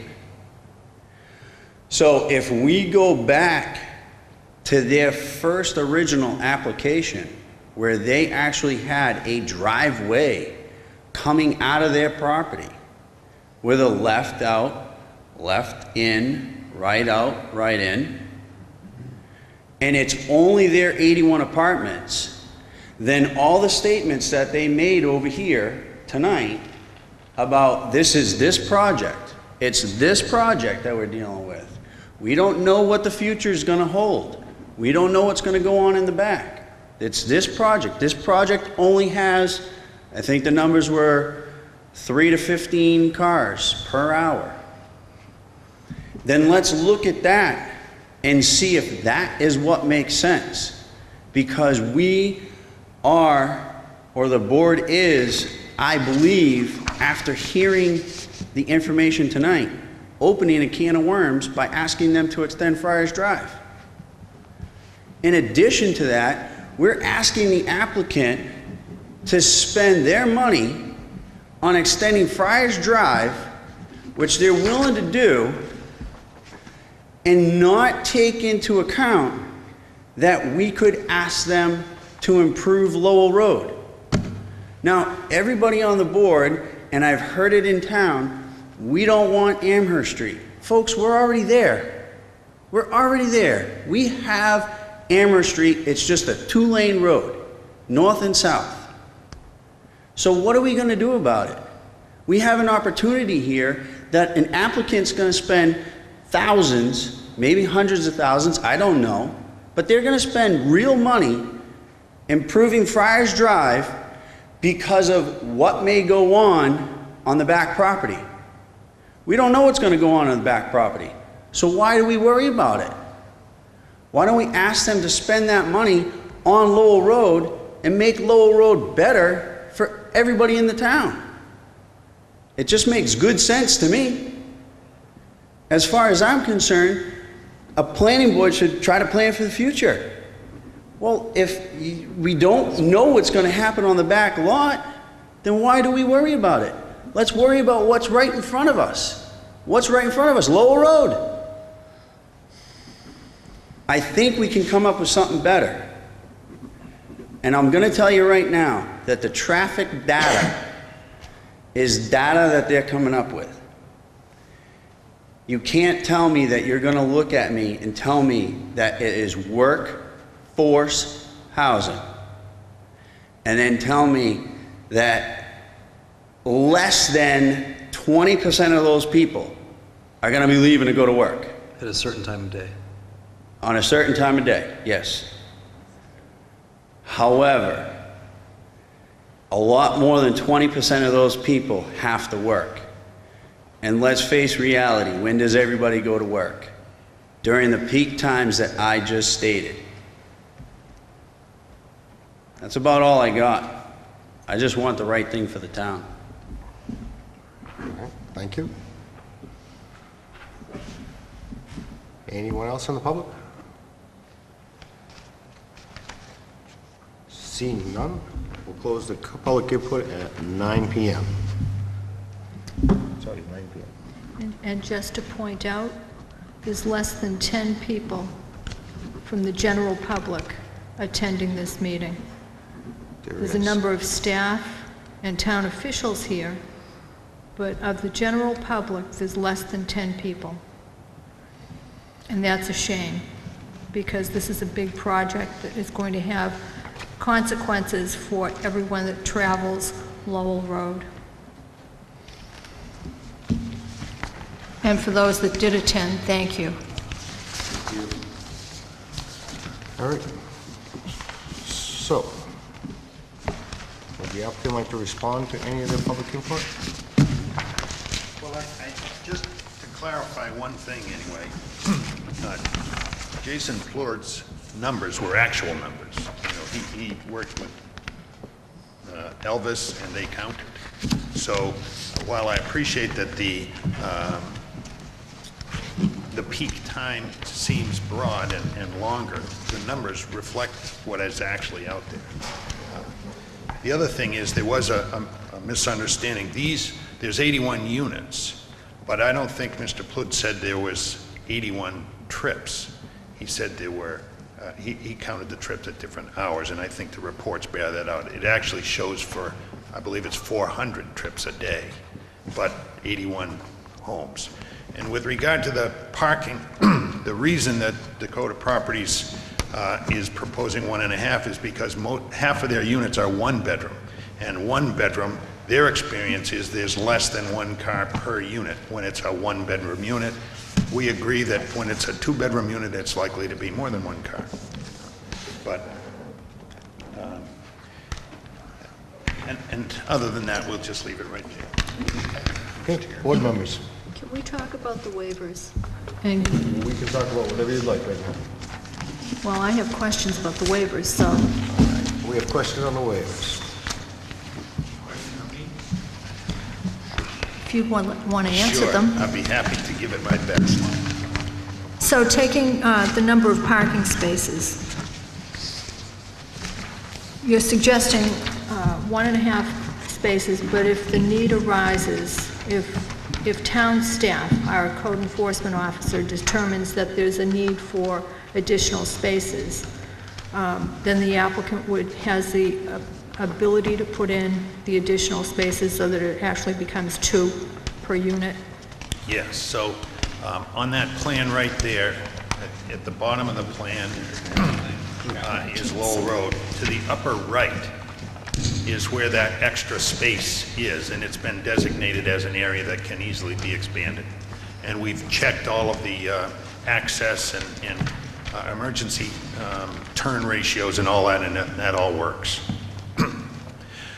So one suggestion has been that there be some sort of review at the phase 2. So because we are going to build 1 building in phase 1, and phase 2 will be a second, it'll be next year. Let's say you hope to build Yeah. 1 building to start. Okay, so that clarifies for me. Yeah. And so has code enforcement, our zoning administrator, is he aware of that suggestion, and is he comfortable with that? Because that relies on him actually going out and determining Right. whether or not there's a need. I think my initial impression of why the applicant proposed it to be the zoning administrator was, and this is a guess, is that the notion that if he received complaints, that he's the complaint receiving official, lucky him. But I think what I've heard from Mr. Leonard is the idea that prior to phase 2 of the building, that there would be some sort of review mechanism, whether that be a planning board mechanism or otherwise. So that the sort of contingency or legal provision to determine if 2 is needed, that's one of the things we're here to talk about. So that would have to be, we'd have to ensure that that would take place, so that at some point in the future, if it doesn't happen, and then there are complaints, that they're already past that point where they'd be able to put in the additional parking spaces. And that's unfair to the residents that might be utilizing it. And I'm familiar with Fox Hollow, only because my brother lived there for a time, a number of years ago, and there were always complaints about parking. And he had 2 spaces for his unit, and there was some additional parking at the end of the buildings for visitor parking, but there were always complaints. and there was never enough parking. And I think that I would offer that those are different unit types. they may be, but still, complaints do exist. People are people, and they have company, and they have visitors. And if there's not enough parking, then So It doesn't I understand work, so- your concern, and I think Brian Groth mentioned early on that we got to work out some of the details of how we agree to this, and we've actually talked with Attorney LaFave regarding that. I think that's one of the things we have to work out, just how will this process work, but we can tell you that we're willing and open to that concept. because it's either that or we just don't grant the waiver. I mean, that's Yeah, so we're the open to that. the Perhaps alternative. the solution is to have the applicant propose how this contingency works, so that the board can then consider that. Okay. So then on the existing conditions, one of the questions that went in your presentation, and I don't remember exactly what you said that caused me to write this down, but what happens if Dakota Properties decides that they no longer want to be in workforce housing, and they either sell the property or they sell it to, if something happens? Can you explain what would happen then? Well, And with all of the agreements that have been made. So particularly the qualifications that would be necessary for people to move into the units. so the way the financing works is there will actually be restrictions and covenants on the property that require it to continue as workforce housing. In perpetuity. Usually it's 30 years. It's a minimum of 30 years. Sometimes it's 30 to 40. Is there any way to lengthen that time so that it, 30 years can, as you and I know, Jay, can go by pretty quickly. Way too quickly. So, Yeah, no, I hear you. I 30 think, years it may be a good time for having a mortgage on a property, but in reality, maybe it should be a longer period of time. well, so that the there's kind of residents- pros and cons to that, to be honest with you. Things change so much over 30 or 40 years. I think the feeling is that you don't want to restrict things too much longer than that. Now, the reason that that it is restricted because the financing, the bonds, and all of the rules that are associated with the state programs do require that it be a covenanted workforce housing project. So they're kind of balancing it at the 30 or 40 years. So you can guarantee 30 Yeah, to 40? I can guarantee at a minimum of 30, and it may actually be, Mark can probably tell me better. I don't quite know myself, but I would check the requirements once we file the application, because each year it's set with the application. I can tell you that I did one project and financed one in Londonderry, and it was 30 years at a minimum. And then the last one is the roadway requirements. And the one comment that I would have, because of my tenure in town and being on the planning board for a number of years, I've witnessed right in and right turn in and right turn out that, typically you'd think it would work. But people are people, and they take left-hand turns into right turn-out areas and vice versa. So my comment is that that little triangle that's shown, and I forget who said that it would be elevated at some points, but I've got a note here to elongate that island entrance so that it causes people that they'd have to go in deeper into the development before they'd be able to turn and take a left. So that's my comment, because I think that Irving Gas is a perfect example right turn in, right turn out, and as the lady got up and commented, and other people have told me about it, they've witnessed it, people taking left-hand turns in, left-hand turns out, and it's all supposed to be right turn in and right turn out. So it's just human nature, but the best that we can do to try and prevent that. Yeah. With regard to the right turn in, right turn out, and the deceleration, of course, in every traveled way, there's a shoulder that people tend to pull over and slow down in. That's a typical and expected traffic motion.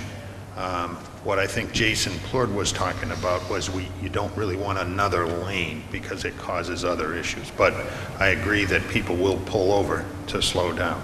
The other thing I can't help but say that Fox Hollow's got an awful lot more bedrooms than we're talking about here. That could be 3 or 4 times as much. I just know that the unit that my brother had, I think, had 2 bedrooms. So that'd be our largest unit. Yeah. And there's 240 over there, there's 80 here. I just know that it's been a problem over the years for them. Yep, I hear you.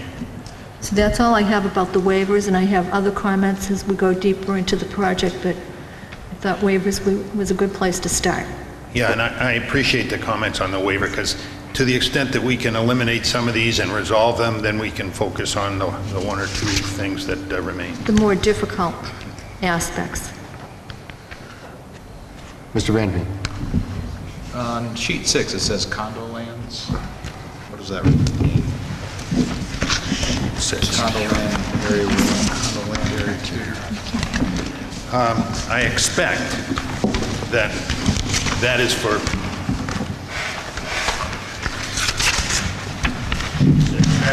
financing. So what happens in these things in phases, the financing will be for phase 1, and then the next wave of financing would be for phase 2. And in order to do that, you either have to have 2 separate lots, or you have a condominium that is basically one building and then another building. This will not be condominiumized for the living units. It'll be condominiumized, or it may be condominiumized for the 2 buildings themselves. So what sheet was that? 6. Can you repeat the question? The question was on sheet 6. The lot is divided into 2 areas, condo land area 1 and condo land area 2. And you're saying that's financing? Yes, that's exactly what that is. Yeah. So it's like a phase line, but it's solely for purposes of, and I'm glad you asked the question, because this is not a condominium in this traditional sense of selling each residential unit as a unit. That's not going to happen. This is a rental project. I'm going to add another comment.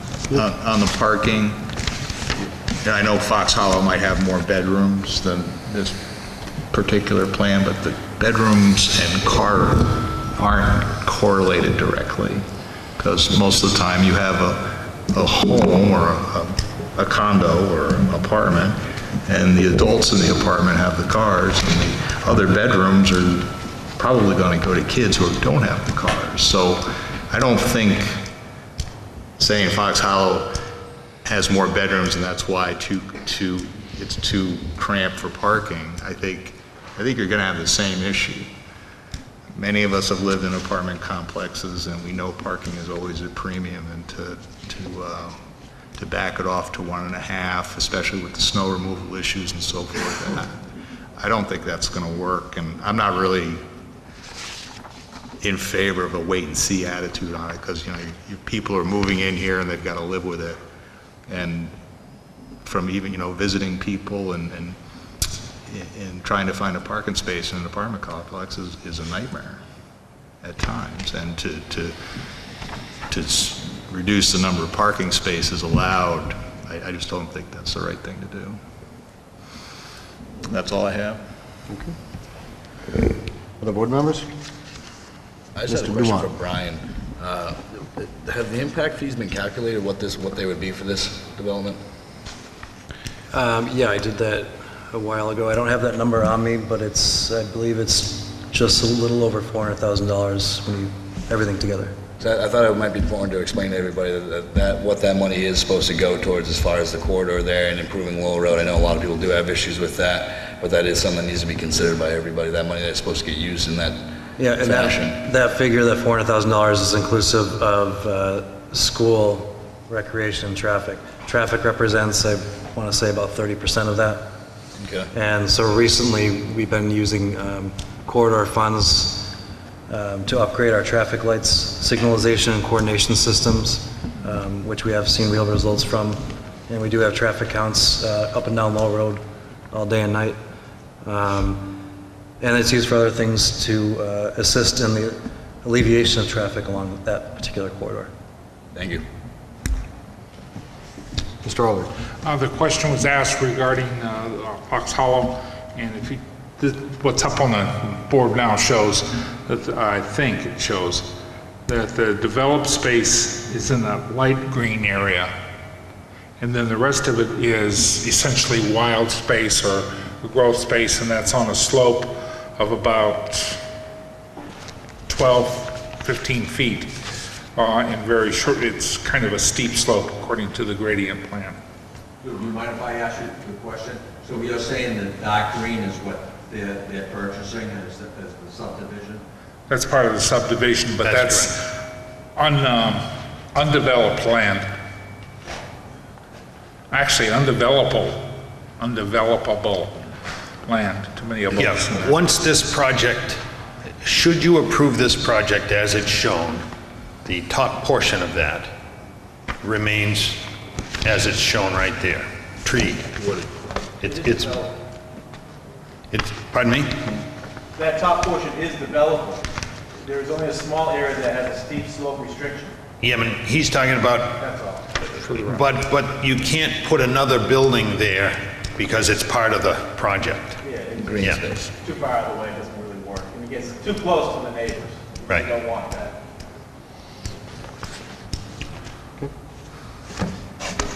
Mr. Collins. I just have one comment in regards to the intersection at Lowell Road. And there is a lot of concern with this right-in, right-out tactic that we're using. And some people expressed their concerns tonight about people inadvertently, we'll call it, taking left-hand turns onto the site. And myself, I think that a left-hand turn into the development is perfectly acceptable. You do have a center lane that you can idle in until it is clear. But if you design that in such a way that inhibits that movement, people will still do it anyway. They're just going to do it more abruptly and possibly, cross into oncoming traffic in order to beat it. So if the intersection is re-looked at, like I said, I have no problem in a left-hand turn when people are heading north up Lowell Road. So, and it's a start on making sure that's a safe access to the site and a safe access from the site. So, I'd like to remind you that engineering, planning, and police have all expressed, recommended the right in, right out. I understand that. I'm just voicing my opinion on it. Understood. Any other board members? Mr. Dean? I got too much paperwork here, Elvis. I apologize for getting into it, and I don't know if this is worth bringing it up or not, but I'm wondering if it is advisable, or if I may suggest that maybe the planning board makes a suggestion or at least a recommendation to how the applicant should move forward with finalizing the access. Because right now they're still looking at 2. I understand, as I said earlier, there's no wrong decision. It's just a matter of what this board feels comfortable with. Again, if you look at the Lowell Road, right in, right out, if you look at the access, right in, right out, left in, I think the applicant has done a significant work, and as they get closer to the finish line, which is completing the plans, I think that maybe this board needs to make a decision to at least finalize which way they should go, because right now we're still stuck between these two options. Mr. Dumont. And this is just a thought of mine that I have. Is it possible for this board to approve or deny based on, I guess, making it conditional upon a minor site plan review of the access? Is that possible to piecemeal it that way, or no? So they would, because like you said, it's still open at this point. They're not really deciding on one way or the other. I know we have the engineer's recommendation, but... What Mr. Deem is suggesting, though, is since we anticipate this hearing to last obviously more than one meeting, is that the board further provide the applicant with direction in terms of how they should resolve the design of this intersection to move this application forward. Staff has provided their recommendations. The applicant has provided their testimony from their traffic consultant. So, I mean, I guess I think both sides have brought it as far as we can to the board. And so at this point, the board's going to make a decision if they want right in, right out, or if they want to do some other version of the intersection. Mr. Van. Question for Mr. Elvis. So the Friar Drive extension into the industrial park, the original reason for that was to have fire truck access, right? There was two reasons. Fire access and complete the original plan of the Friar Drive, which was to connect to Lowell Road at some point. And the third reason. And the third reason? Instead of having multiple driveways, uncontrolled, leading out to Lowell Road, this organizes future and potential development into controlled intersections.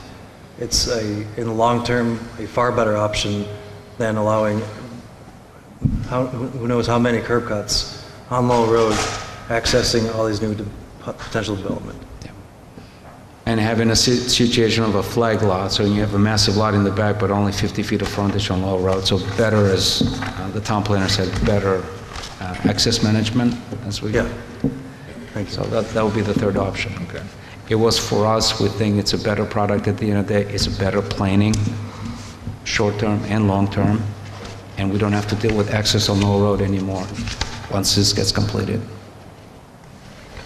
Mr. Collins. There's one follow-up question on that. It is hard to hear in here, so maybe somebody did answer this, but Friars Drive, any improvements will be done during the phase one construction point. In other words, that is part of phase one?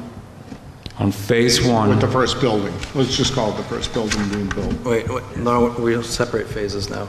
Right. So can you rephrase your question, please? With the first building being built, Friars Drive is also part of those improvements. Yes. To the site. I was reading through the roadway waiver requirement, and it seemed like there was a delay in there somewhere. So there's a delay in accepting it, but there's a phase condition to the road, right? As well as in addition to that's in the staff report. That's what.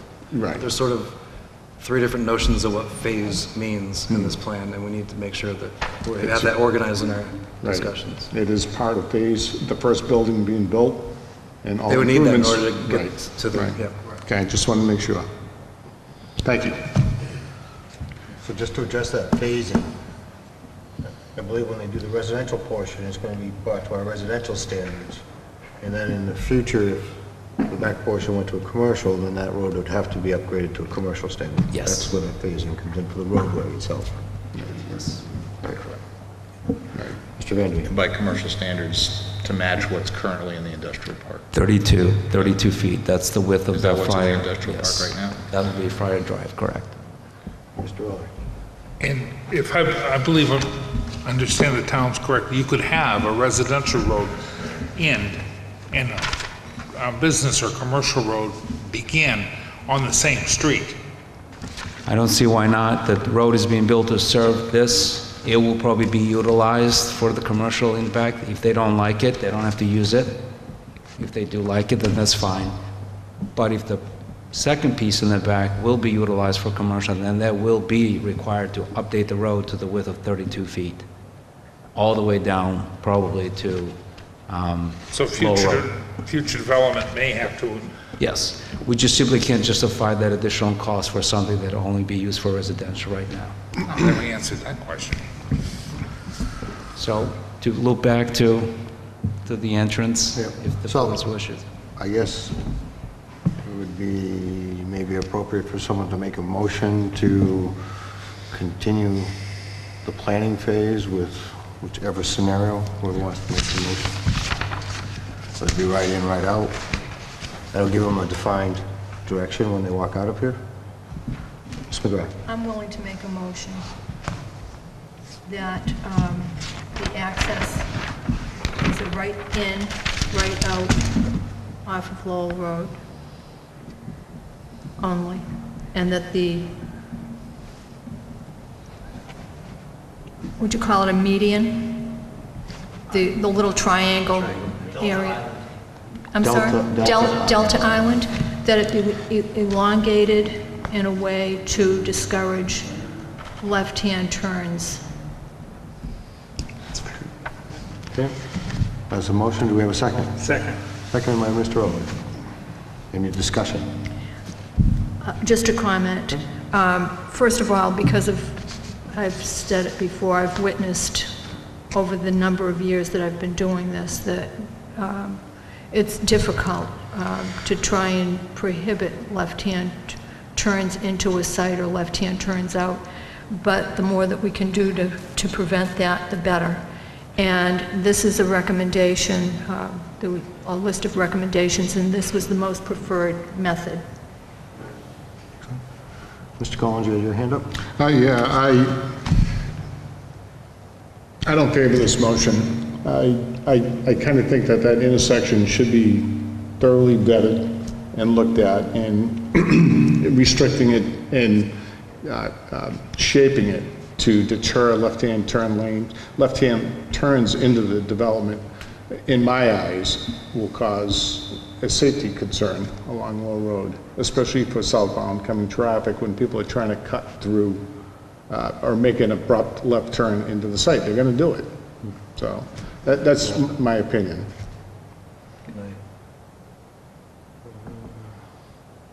There's a motion. Well, I'd like to respond to this, the concern.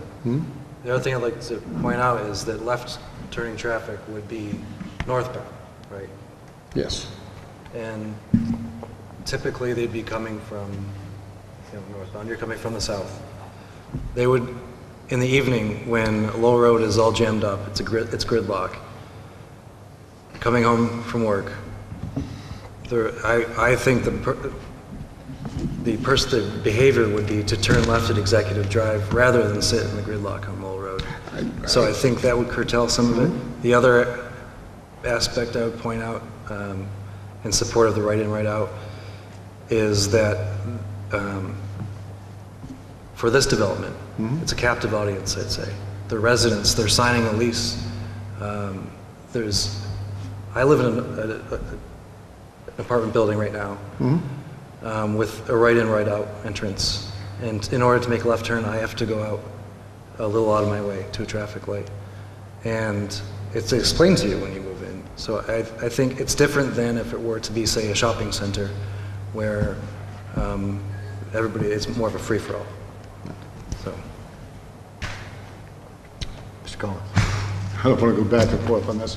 I appreciate your input on that, but where you live, if you took a left-hand turn out of your development off of that right in, right out, you'd be coming on the wrong side of the bridge. Yes. Right. So in this instance, you have two travel lanes, one heading north, one heading south, with a median or a turning lane in the middle. And I believe that the intersection there can be configured in a way that would allow that left-hand turn lane in, and it would be done in a safe manner, because 90% of the traffic in the evening is heading north, more so than south. I'm not against the right-hand turn in, right-hand turn out. I'm against configuring it in such a way that it promotes an unsafe movement from Wall Road. So I agree, people will take a left-hand turn on Executive Drive to access the point, but there's always that one or two, or maybe 3 or 4 people that will not do that. So configuring with longer islands and more prohibitive movements, in my eyes, is gonna cause a problem. I'm not, like I said, I'm not against a right-hand turn in, right-hand turn out. It doesn't always work, but it can be effective depending on the businesses. Now, Irving was used, and that is a business. This is a residence. People will be coming from and to that residence more often than people turn into Irving. Yeah, for the most part. I've seen Irving where there's nobody there. Traffic numbers are... Right. That's a bad assumption. But anyway, I think people will try to make that left-hand turn into there from Low Road on occasions. And if you're going to configure that intersection for a right-in, right-out only, it should be done in a deliberative way that allows people to break the law, we'll call it, safely. You know? So. No. Mr. Menry. I just have a question. On the 50-foot right-of-way for Friar Drive, it gets a lot wider on sheet 9, the one I'm happen to be looking at, as you get closer to Lowell Road. Does that mean that that right-of-way is wider as we meet up with Lowell Road? It's actually an easement, yes. Okay. And it does mean that. And So in the that's future, request of staff. if that road needed to be shifted around a little bit, like if we had to put a lighted intersection in there at some point, we would have the flexibility to do that. Yes, that's the reason for it. Okay, thank you. Okay, any other further comments, questions?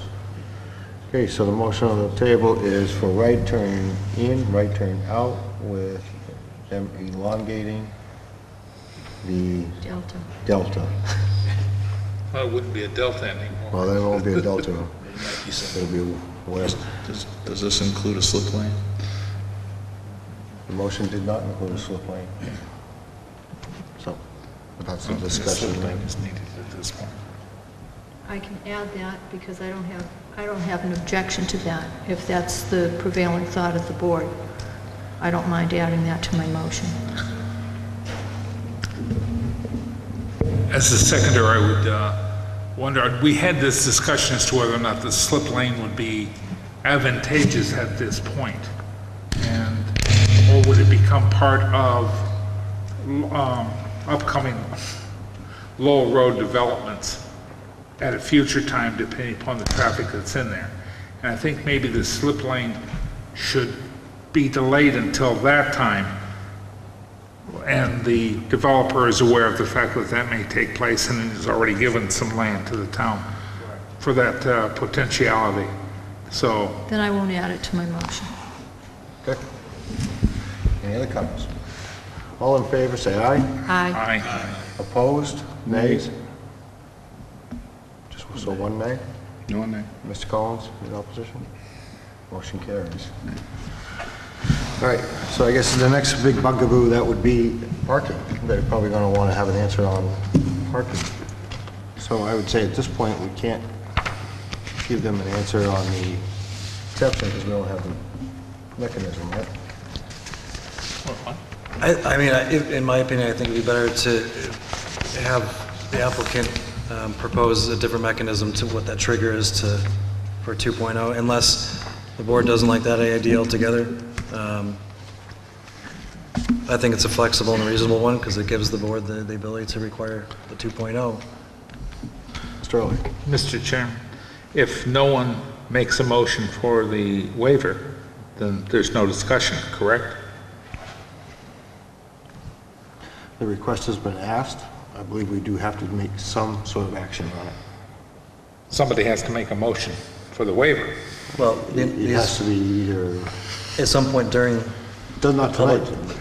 In the scope of this public meeting and public review, which can last over several public meetings, the waivers do have to be addressed, yes. I'll make a motion to defer discussion on waiver number concerning the parking till the next regular planning board meeting.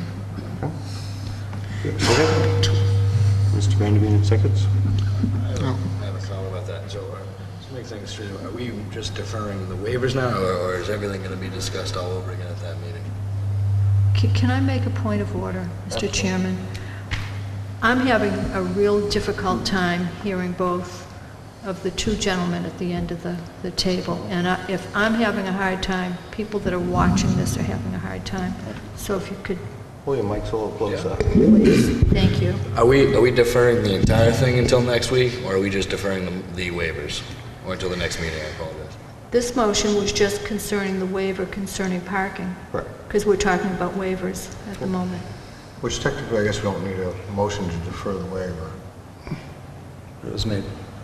Okay, but it was made and seconded, so. Any discussion? That was Mr. Vanderveen that seconded? It was. Okay. All in favor of deferring the waiver to the next meeting, say aye. Aye. Aye. Opposed? No. Two in opposition, Mr. Veloso and Mr. Dillon. Yeah. Mr. Dumont. Mr. Dillon. Mr. Chairman, Procedurally. could we get their reasons for the reason? Sure.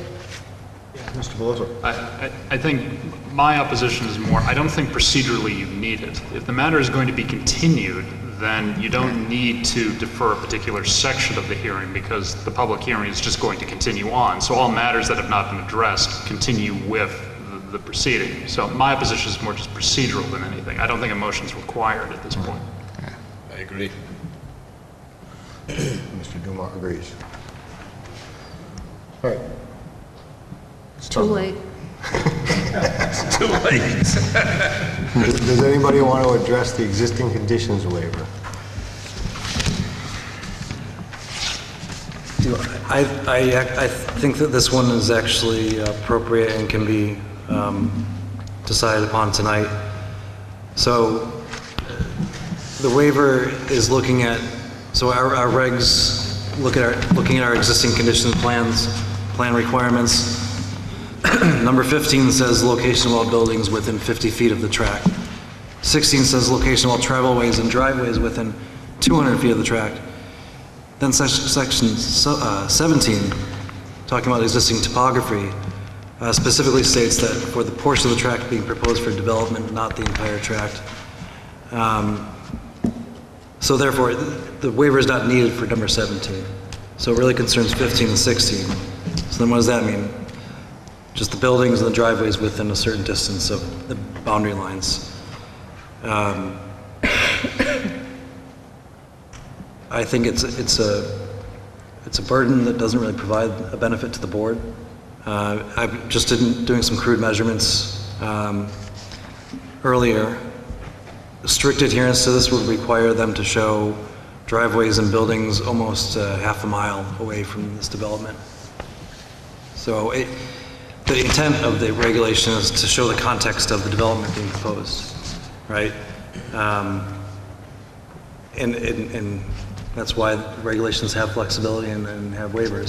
So where it makes sense, it's appropriate. Mr. Dewar? I'd like to make a motion. Move to grant the requested waiver, subsequent requested waiver of 276-11.1, subsequent 15 and 16 to allow for the existing conditions survey to pertain only to the portion of the parcel being developed based on the board's discussion as recorded in the meeting minutes and the testimony of the applicant's representative and in accordance with the language included in the submitted waiver request form. I'll second that. Mr. Veloso, seconds. Any discussion? All in favor, say aye. Aye. All opposed? Abstained? The ayes have it. I'll take it the last one. Touch. Roadway one, yeah, I made the recommendation that it's a waiver that might be appropriate to approve the next meeting or whatever that might be. Right now, we're still sort of working out those details from what the applicant has provided us in terms of revisions, and then in terms of town staff review and as well as legal review. So I think this is something that can work eventually, but right now I'd rather the board address it at a later time. Later, yeah. Okay. So at this time, I'll ask the applicant, is there anything else for direction that we need help No, I appreciate the question because I wonder, so I understand that the parking issue has been postponed. Is there additional information that you would like? I think one of the public comments was, it had asked if studies have been done of the other Dakota partner properties and the parking counts and mechanics of that. So maybe additional information to that regard. Okay. Maybe is it possible to get those communities, are those in New Hampshire? Some of them are, yes. Some of them. Maybe reach out to one of the code enforcement, see if they've had actually complaints listed against those properties as a record.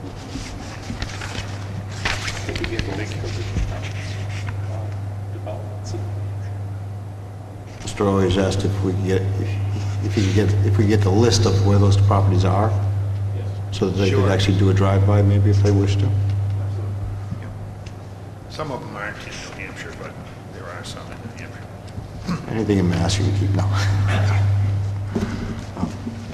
Mr. Veloso. I'm just offering it out. Something that might also be useful is if there's any analysis or if there's any underpinning to the data that for, I understand for these single bedroom units that 1.5 cars is either more amenable than 2 cars. And the reason I bring this up is that if the logic is that there's 1 person per 1 bedroom unit, is there any data or analysis taking into account situations where, let's say, 1 person becomes 2 people, a couple, and then you transition to a potential family and things like that?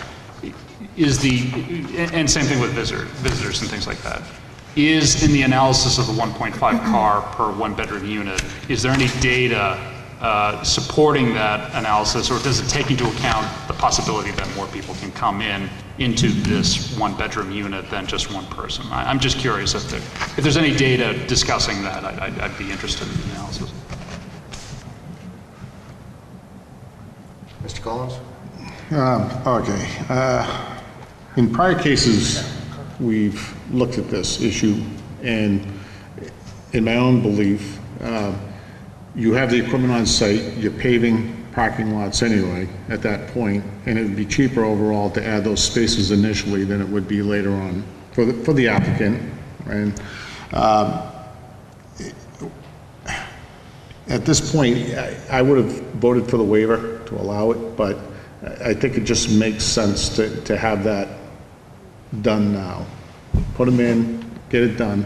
And because, last year's winter storms were very mild compared to prior years, parking becomes very small very quickly. Even though you're going to truck stuff off-site, there's still, during peak parts of storms, there's nowhere for people to go or park their cars. I mean, it just becomes a little more difficult. And again, we've looked at some other, or we've had other applicants come before the board where they wanted to defer the parking, but it just made more sense to do it now, get it done. So.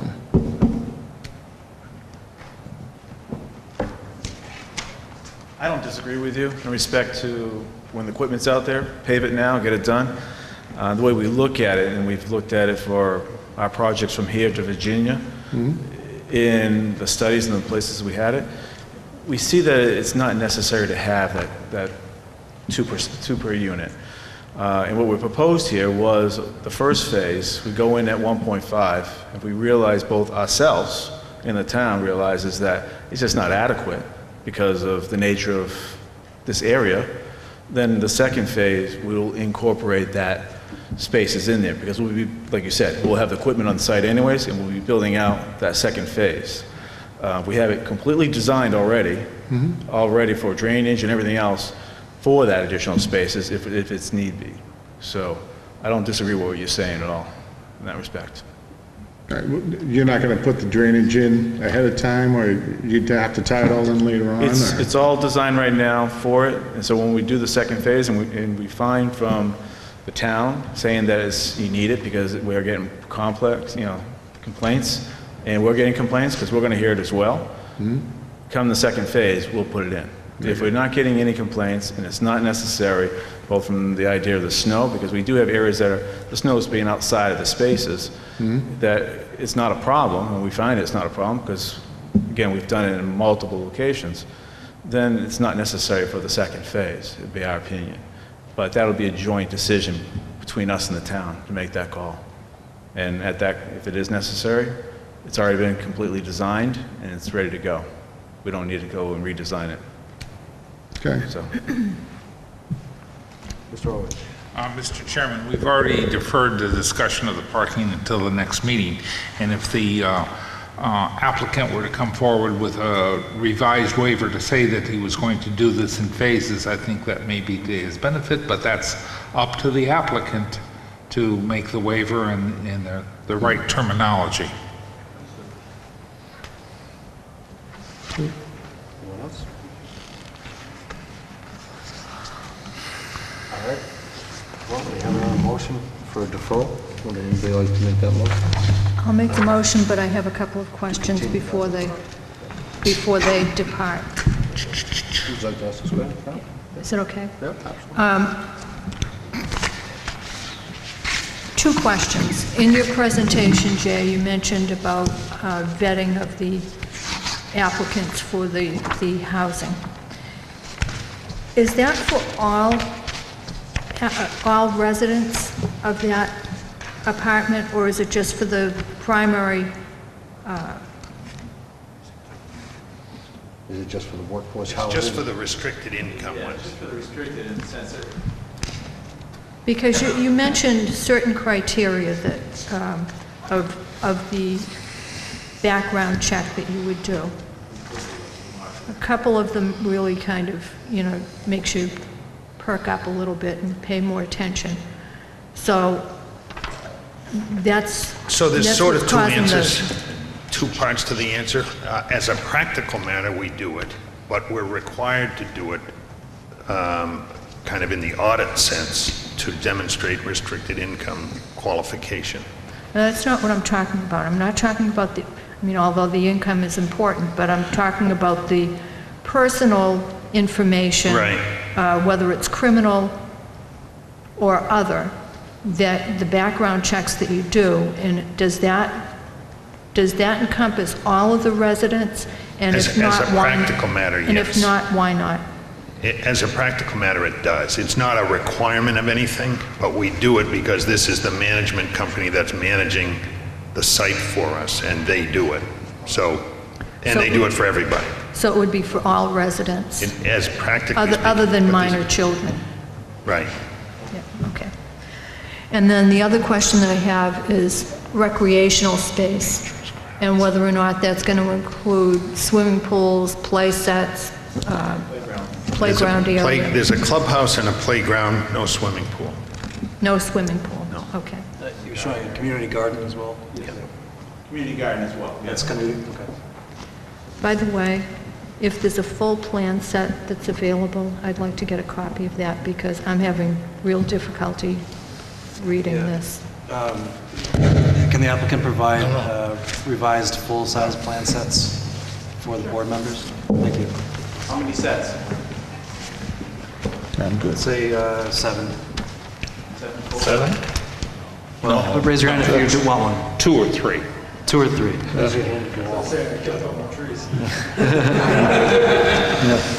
At least one.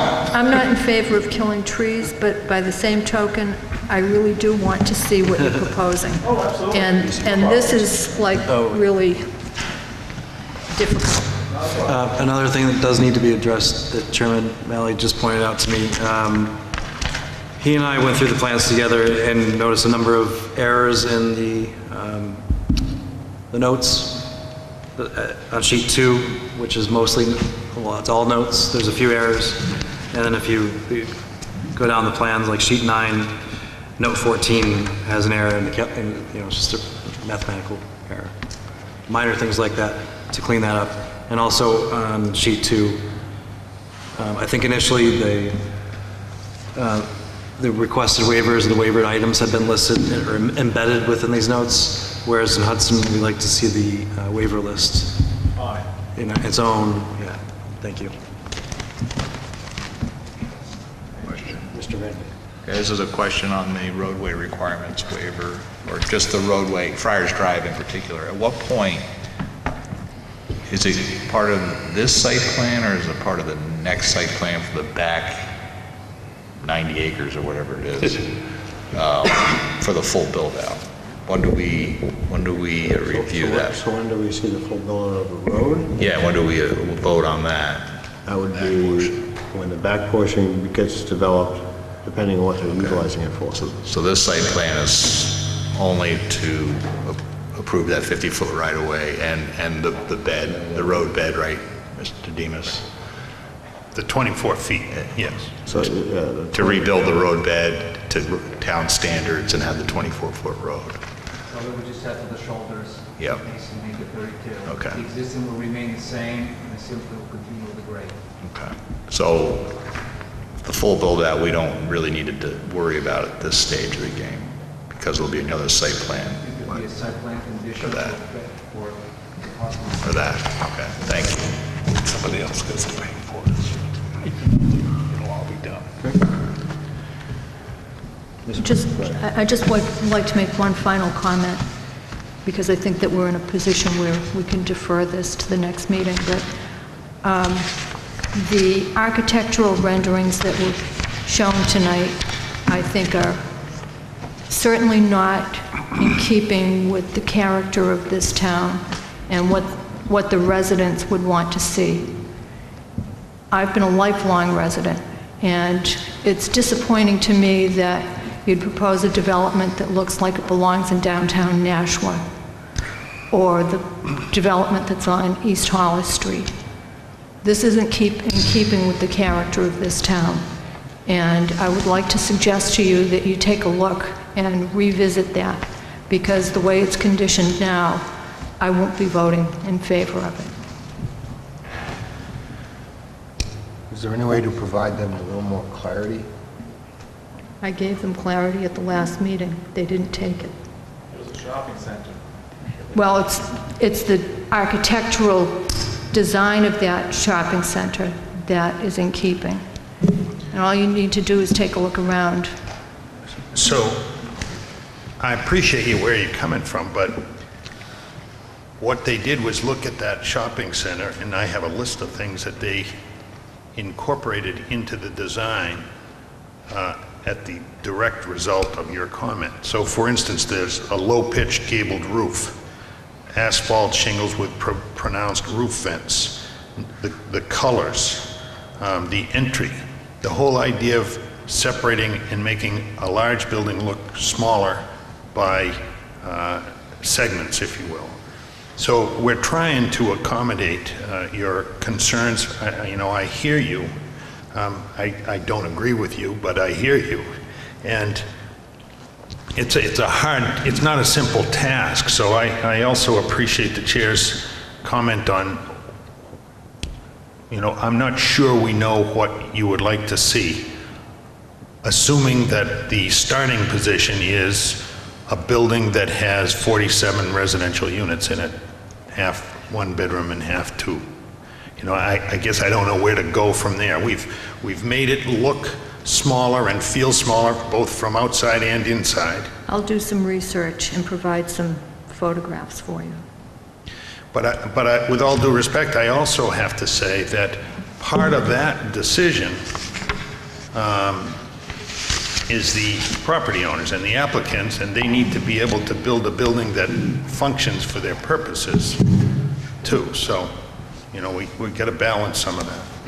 But I appreciate where you're coming from, and I know everybody has heard you. In that regard, do other members have comments?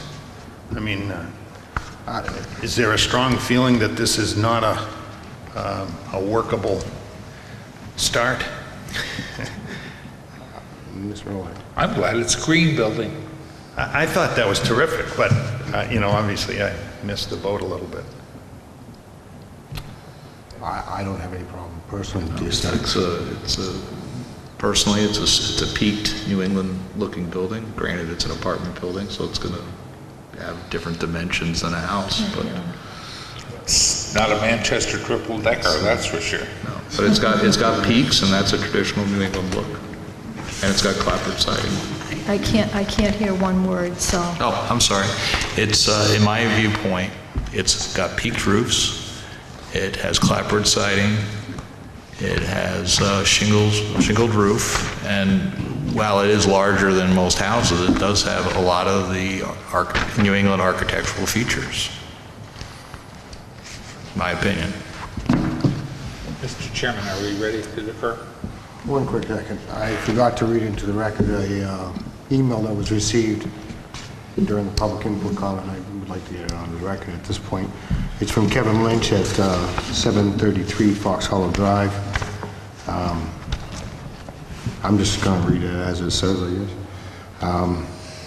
Hello, I am unable to attend this week's meeting regarding the Hudson Crossing Apartments.